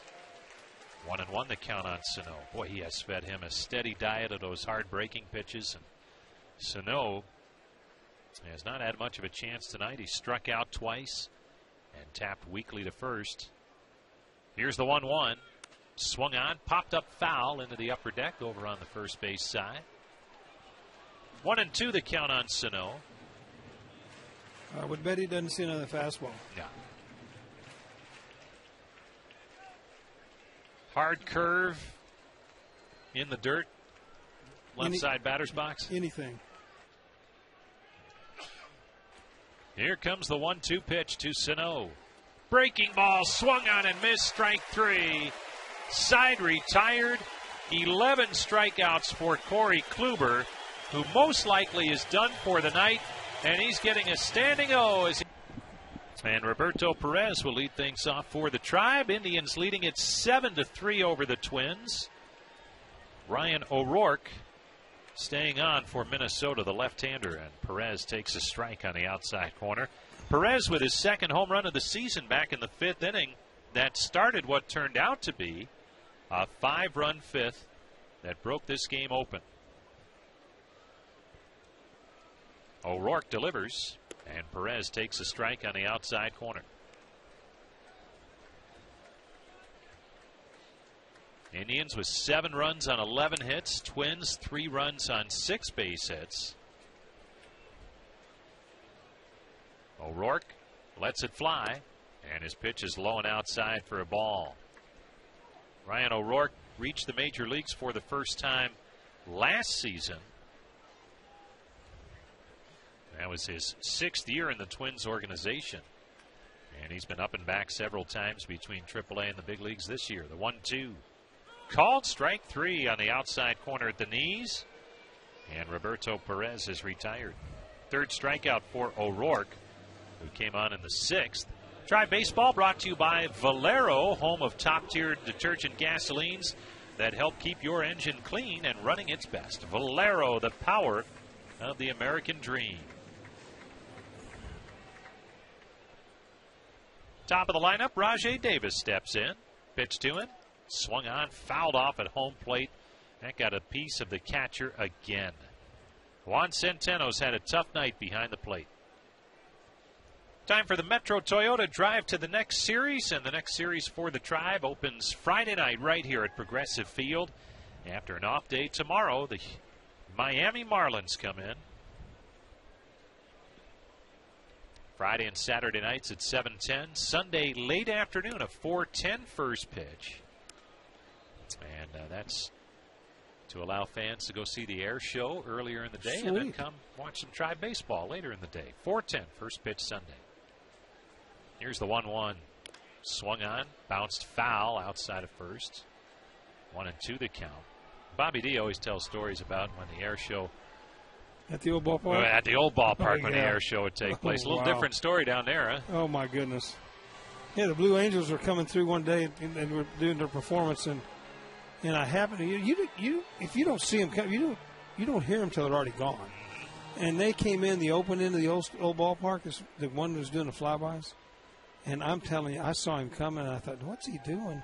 And I swear I thought he was going to run right into the stands behind home plate, and just pulled up. It was absolutely put goosebumps on your toenails. I mean, it was. The 1-2 to Davis. Fouled off at home plate again. Or was it? O'Rourke came in, picked it up, and tagged Davis, and yes, indeed, was a foul ball. But it was amazing. I mean, it was absolutely amazing what those guys would do and how fast they go. Well, we'll see them out here all weekend long as they fly over the ballpark here quite a bit. Not quite as close as they came to the old place down on the lakefront. Here's the 1-2. Bounced in there, and it's now 2-2. So Friday and Saturday night, 7:10. Sunday afternoon, 4:10. Tickets available at Indians.com. Tribe up 7-3. We're in the bottom half of the 8th inning. Here's the pitch. Swung on, line foul down the line, right side, and out of play. Oh my! What a catch by a fan with no glove on a screamer off the bat of Rajai Davis. That was impressive. I'm telling you, his hand is hurting right now. Boy, I don't know. He's no rub. Here's the pitch. And there's a swing and a pop-up foul out of play. First base side behind the dugout. I mean, that guy didn't even, he left the ball in his, maybe it was stuck in his hand. Embedded. You're right. Trying to get the laces that are imprinted on his hand now out of there. Whew. 2-2 the count on Rajai Davis. 1 for 4 on the night is Davis. O'Rourke delivers. Swung on, line drive, base hit left center field. This one splits the gap, goes to the wall. Davis is flying to second base, and he is in with a stand-up double. And Rajai Davis has had a strong series here against the Twins. That's his 6th hit in the 3 games. And he has gone through some stretches where he has been red hot at the plate and trying to take advantage of a nice stretch of play here against left-handed pitching. Jason Kipnis will step in. Kipnis 0 for 3 with a walk and a run scored. 1 out in the inning. Indians with a runner at second base. Here's the pitch. There goes Davis to third. The throw, not in time. Rajai Davis steals third with less than 2 down. And his stolen base, number 34. Indians up by 4, but well, you'd like to tack on another run or 2 if you can. And for Davis, number 34 in the season. Davis swipes third. Now the Twins have to bring the infield in on Kipnis. Here's the 0-1. Swung on, popped up foul behind the Indians dugout, third base side. Mike Clevenger still loosening in the Tribe pen. We'll see him in the 9th inning. Certainly looks like Corey Kluber's night is done. Or excuse me, Percy Garner is the pitcher loosening in the pen for the Tribe. Just up from AAA, along with Brian Shaw, who's also out there. Here's the 0-2. Outside, 1-2.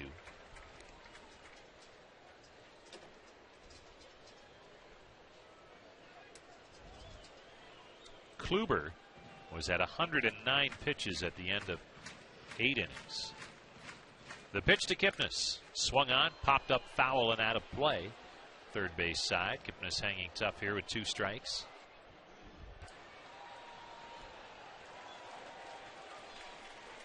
The Indians trying to bump that lead back up to 4.5 over the Tigers. And the Indians with a 5-game lead in the loss column. The 1-2 swung on. There's a high fly ball left center. This will get the run in as Schaefer's under it. He makes the catch. Tagging, heading for home, and scoring easily is Rajay Davis. Nice work by Jason Kipnis to plate the run, and the Indians now lead it 8-3. Great at bat. Great at bat. He stayed in the middle of the field trying to, take that slider away from the left-hander. Did that. Finally got his fouled off a fastball, and then finally got that one to hit the deep left center field. That was a good at bat. He battled really hard. And that's been the story of his season. Really quality at bats. That's using a whole lot of talent and a little bit of intelligence. I don't mean he has a little bit of intelligence. I mean, using why a little would bit you of say work that in about it. him? Well, I didn't say that about him, Rosie. Guys Guys like you that get guys like me in trouble. He probably will never find out that was said. Oh, no, not at all. I didn't mean it like that. Here's Frankie Lindor, who takes a strike, and it's 1-1. You must remember I'm bigger than you now. That's true. So is Hammy. It's been a rough summer.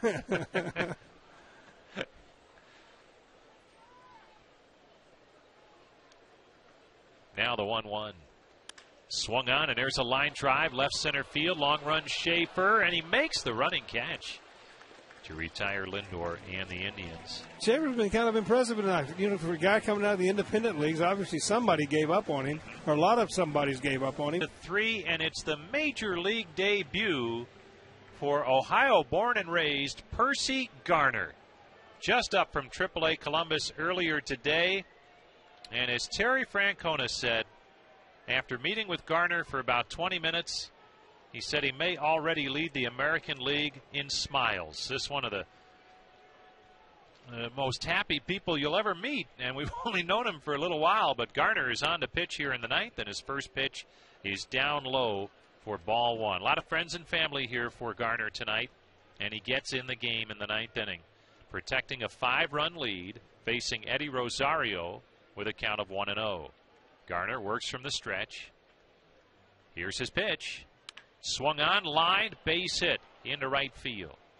Rosario aboard on a leadoff single. And it's a leadoff base runner for the Twins. Now Garner throws hard, good sinking fastball. That is the bread and butter pitch. And if you were tuned into Indians warm-up tonight, Carter Hawkins, the Indians farm director, talking about what has made Garner's season, and it's really more than just this season. It's a great story about scouting and development again of pitching by the Indians. He faces Jorge Polanco, the pitch, and it's on just a bit outside for ball 1. The most recent Percy Garner was at AAA Columbus for much of the season. Overall, in the minor leagues between AA and AAA, 41 appearances.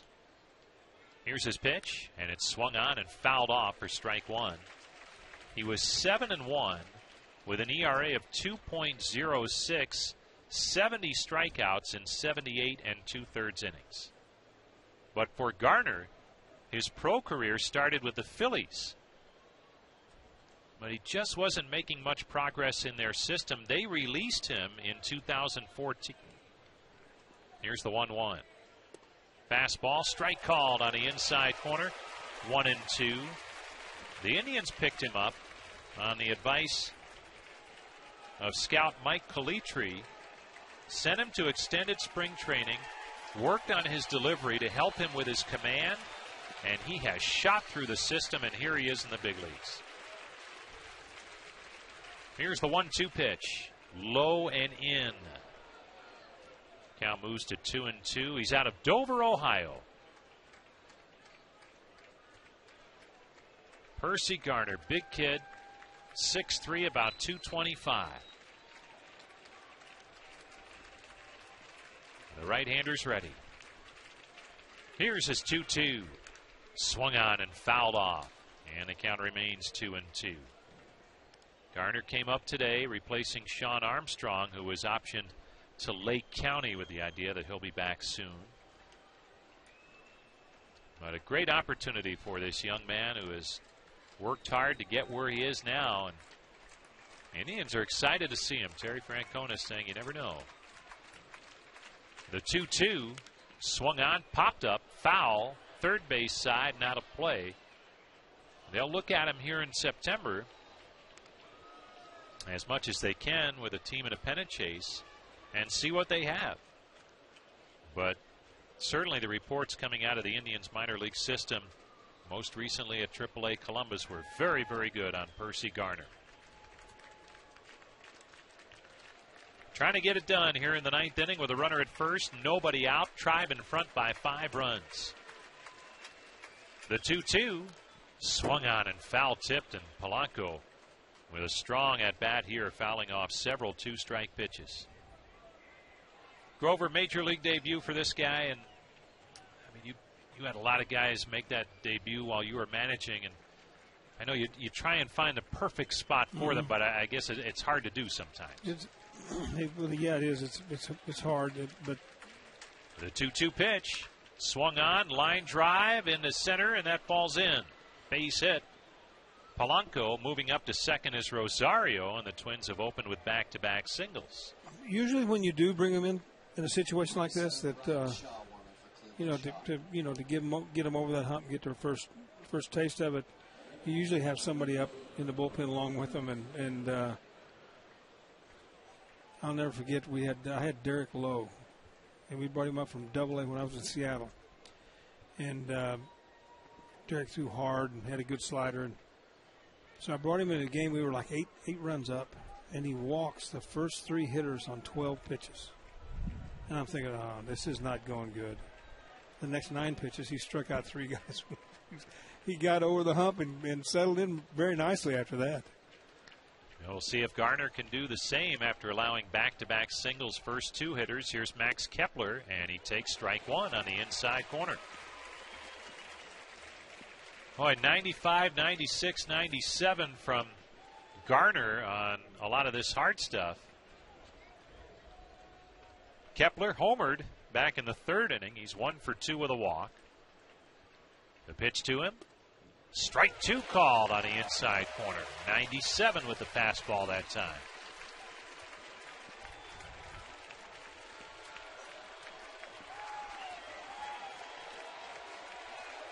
Garner wearing number 66 as he looks in at Roberto Perez for the sign. Here's his 0-2. Down low. 1-2. And that's something that Terry Francona talked about before the game tonight with Garner. That just the work that the Indians development staff does, especially with pitching. And here's another example of that. Percy Garner reaching the major leagues after 2 years ago, released by the Phillies. It's amazing, isn't it? Out of AA. But you get the right people in the right situation, and they can make a difference. Here's the 1-2. Swung on, bounced foul outside of first base. All right, just like you can never have enough starting pitching, you can never have enough arms in that bullpen. Available arms, you love to have power arms, and they certainly have that with Garner. You can make more mistakes with throwing the ball 96, 97 than you can throwing 91, 90, and 92. But our minor league people have done a tremendous job with a number of our players. The 1-2 pitch. Breaking ball fouled off at home plate, and we'll do it again on 1-2. Yeah, at least to the last 2 hitters here, Garner having a tough time with 2 strikes putting them away. He has already made 15 pitches to just 3 hitters. First and second, nobody out. Here's his pitch. Waved at and missed, strike 3, and Percy Garner records his first major league strikeout. And Roberto Perez tosses that one over to the dugout. They'll save that one for Percy Garner.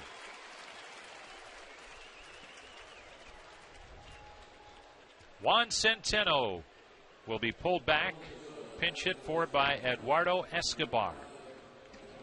So pinch hitter number 5, Eduardo Escobar. Escobar Escobar, switch hitter, stands in from the left side.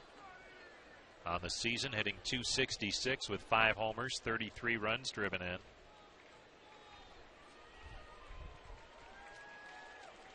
Garner working from the stretch. Here's his pitch. Strike called on the outside corner. Corey Kluber started, went 8 innings, allowed 3 runs on 6 hits, walked 2, struck out 11.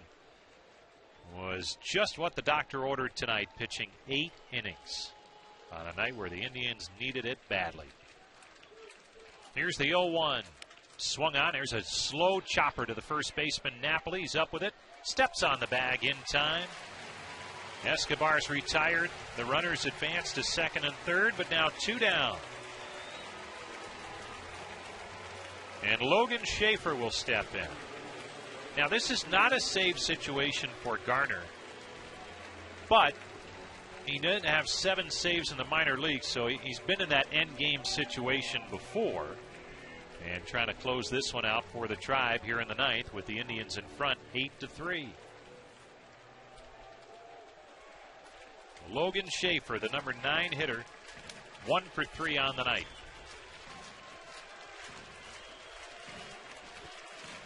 Here's Garner's pitch. Down low, ball 1. Fans on their feet here at Progressive Field. 11,811 the attendance tonight.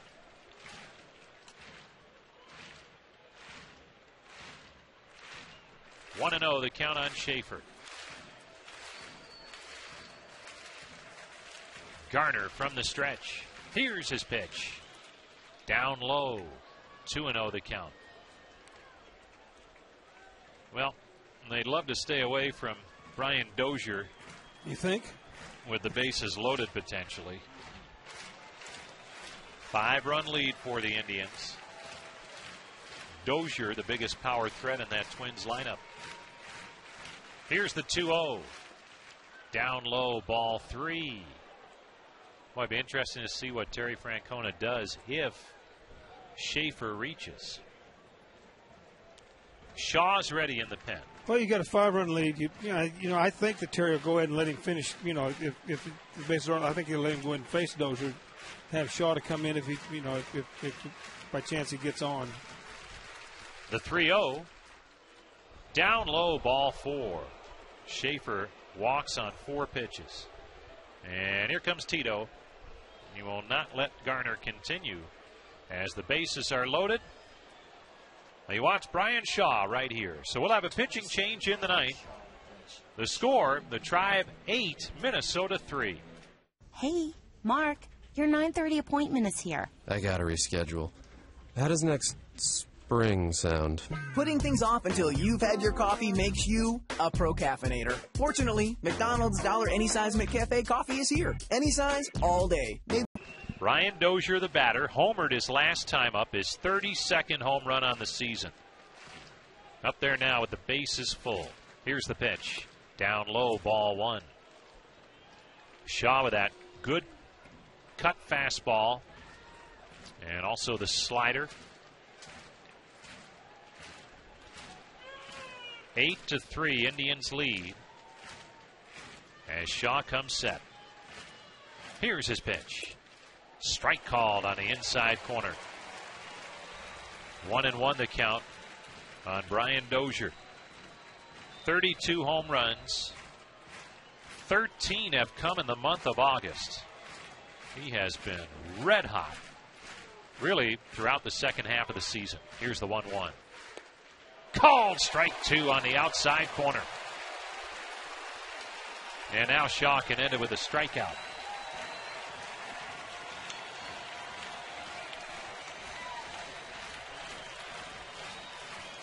Dozier digs back in. Shaw picks up the sign from Roberto Perez. Now he's ready. And the 1-2 pitch. Up and in, it gets past Perez back to the screen. That will allow Rosario to score from third. So it's now 8-4 on the wild pitch by Brian Shaw. He came up and in that time. And it tipped off the glove of Roberto Perez. The other runners move up. And the Twins are now to within 4.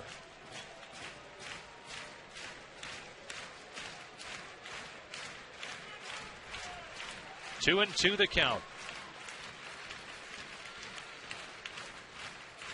Shaw ready to go. Sets at the belt. Here it comes. Swing and a miss. Strike 3. And the Indians win it. They sweep the Twins behind great pitching from Corey Kluber. A big 5th inning. And the Tribe wins it 8-4. Stay with us. We're back with our KeyBank keys to the game after this timeout.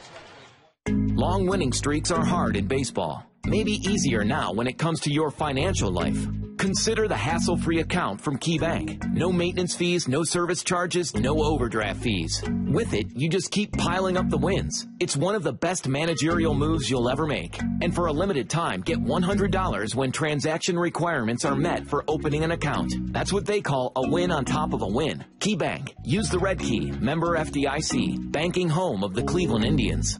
If you're scouting for an all-star health insurance plan for yourself, your family, or your business, take a close look at Medical Mutual. We're the health insurance company Ohioans can trust in any inning. We have the experience and a network of doctors and hospitals to cover all your bases. And our team is always warmed up and ready to deliver award-winning customer service. For all your health insurance needs, make the call to Medical Mutual, the official health insurer of your Cleveland Indians. Visit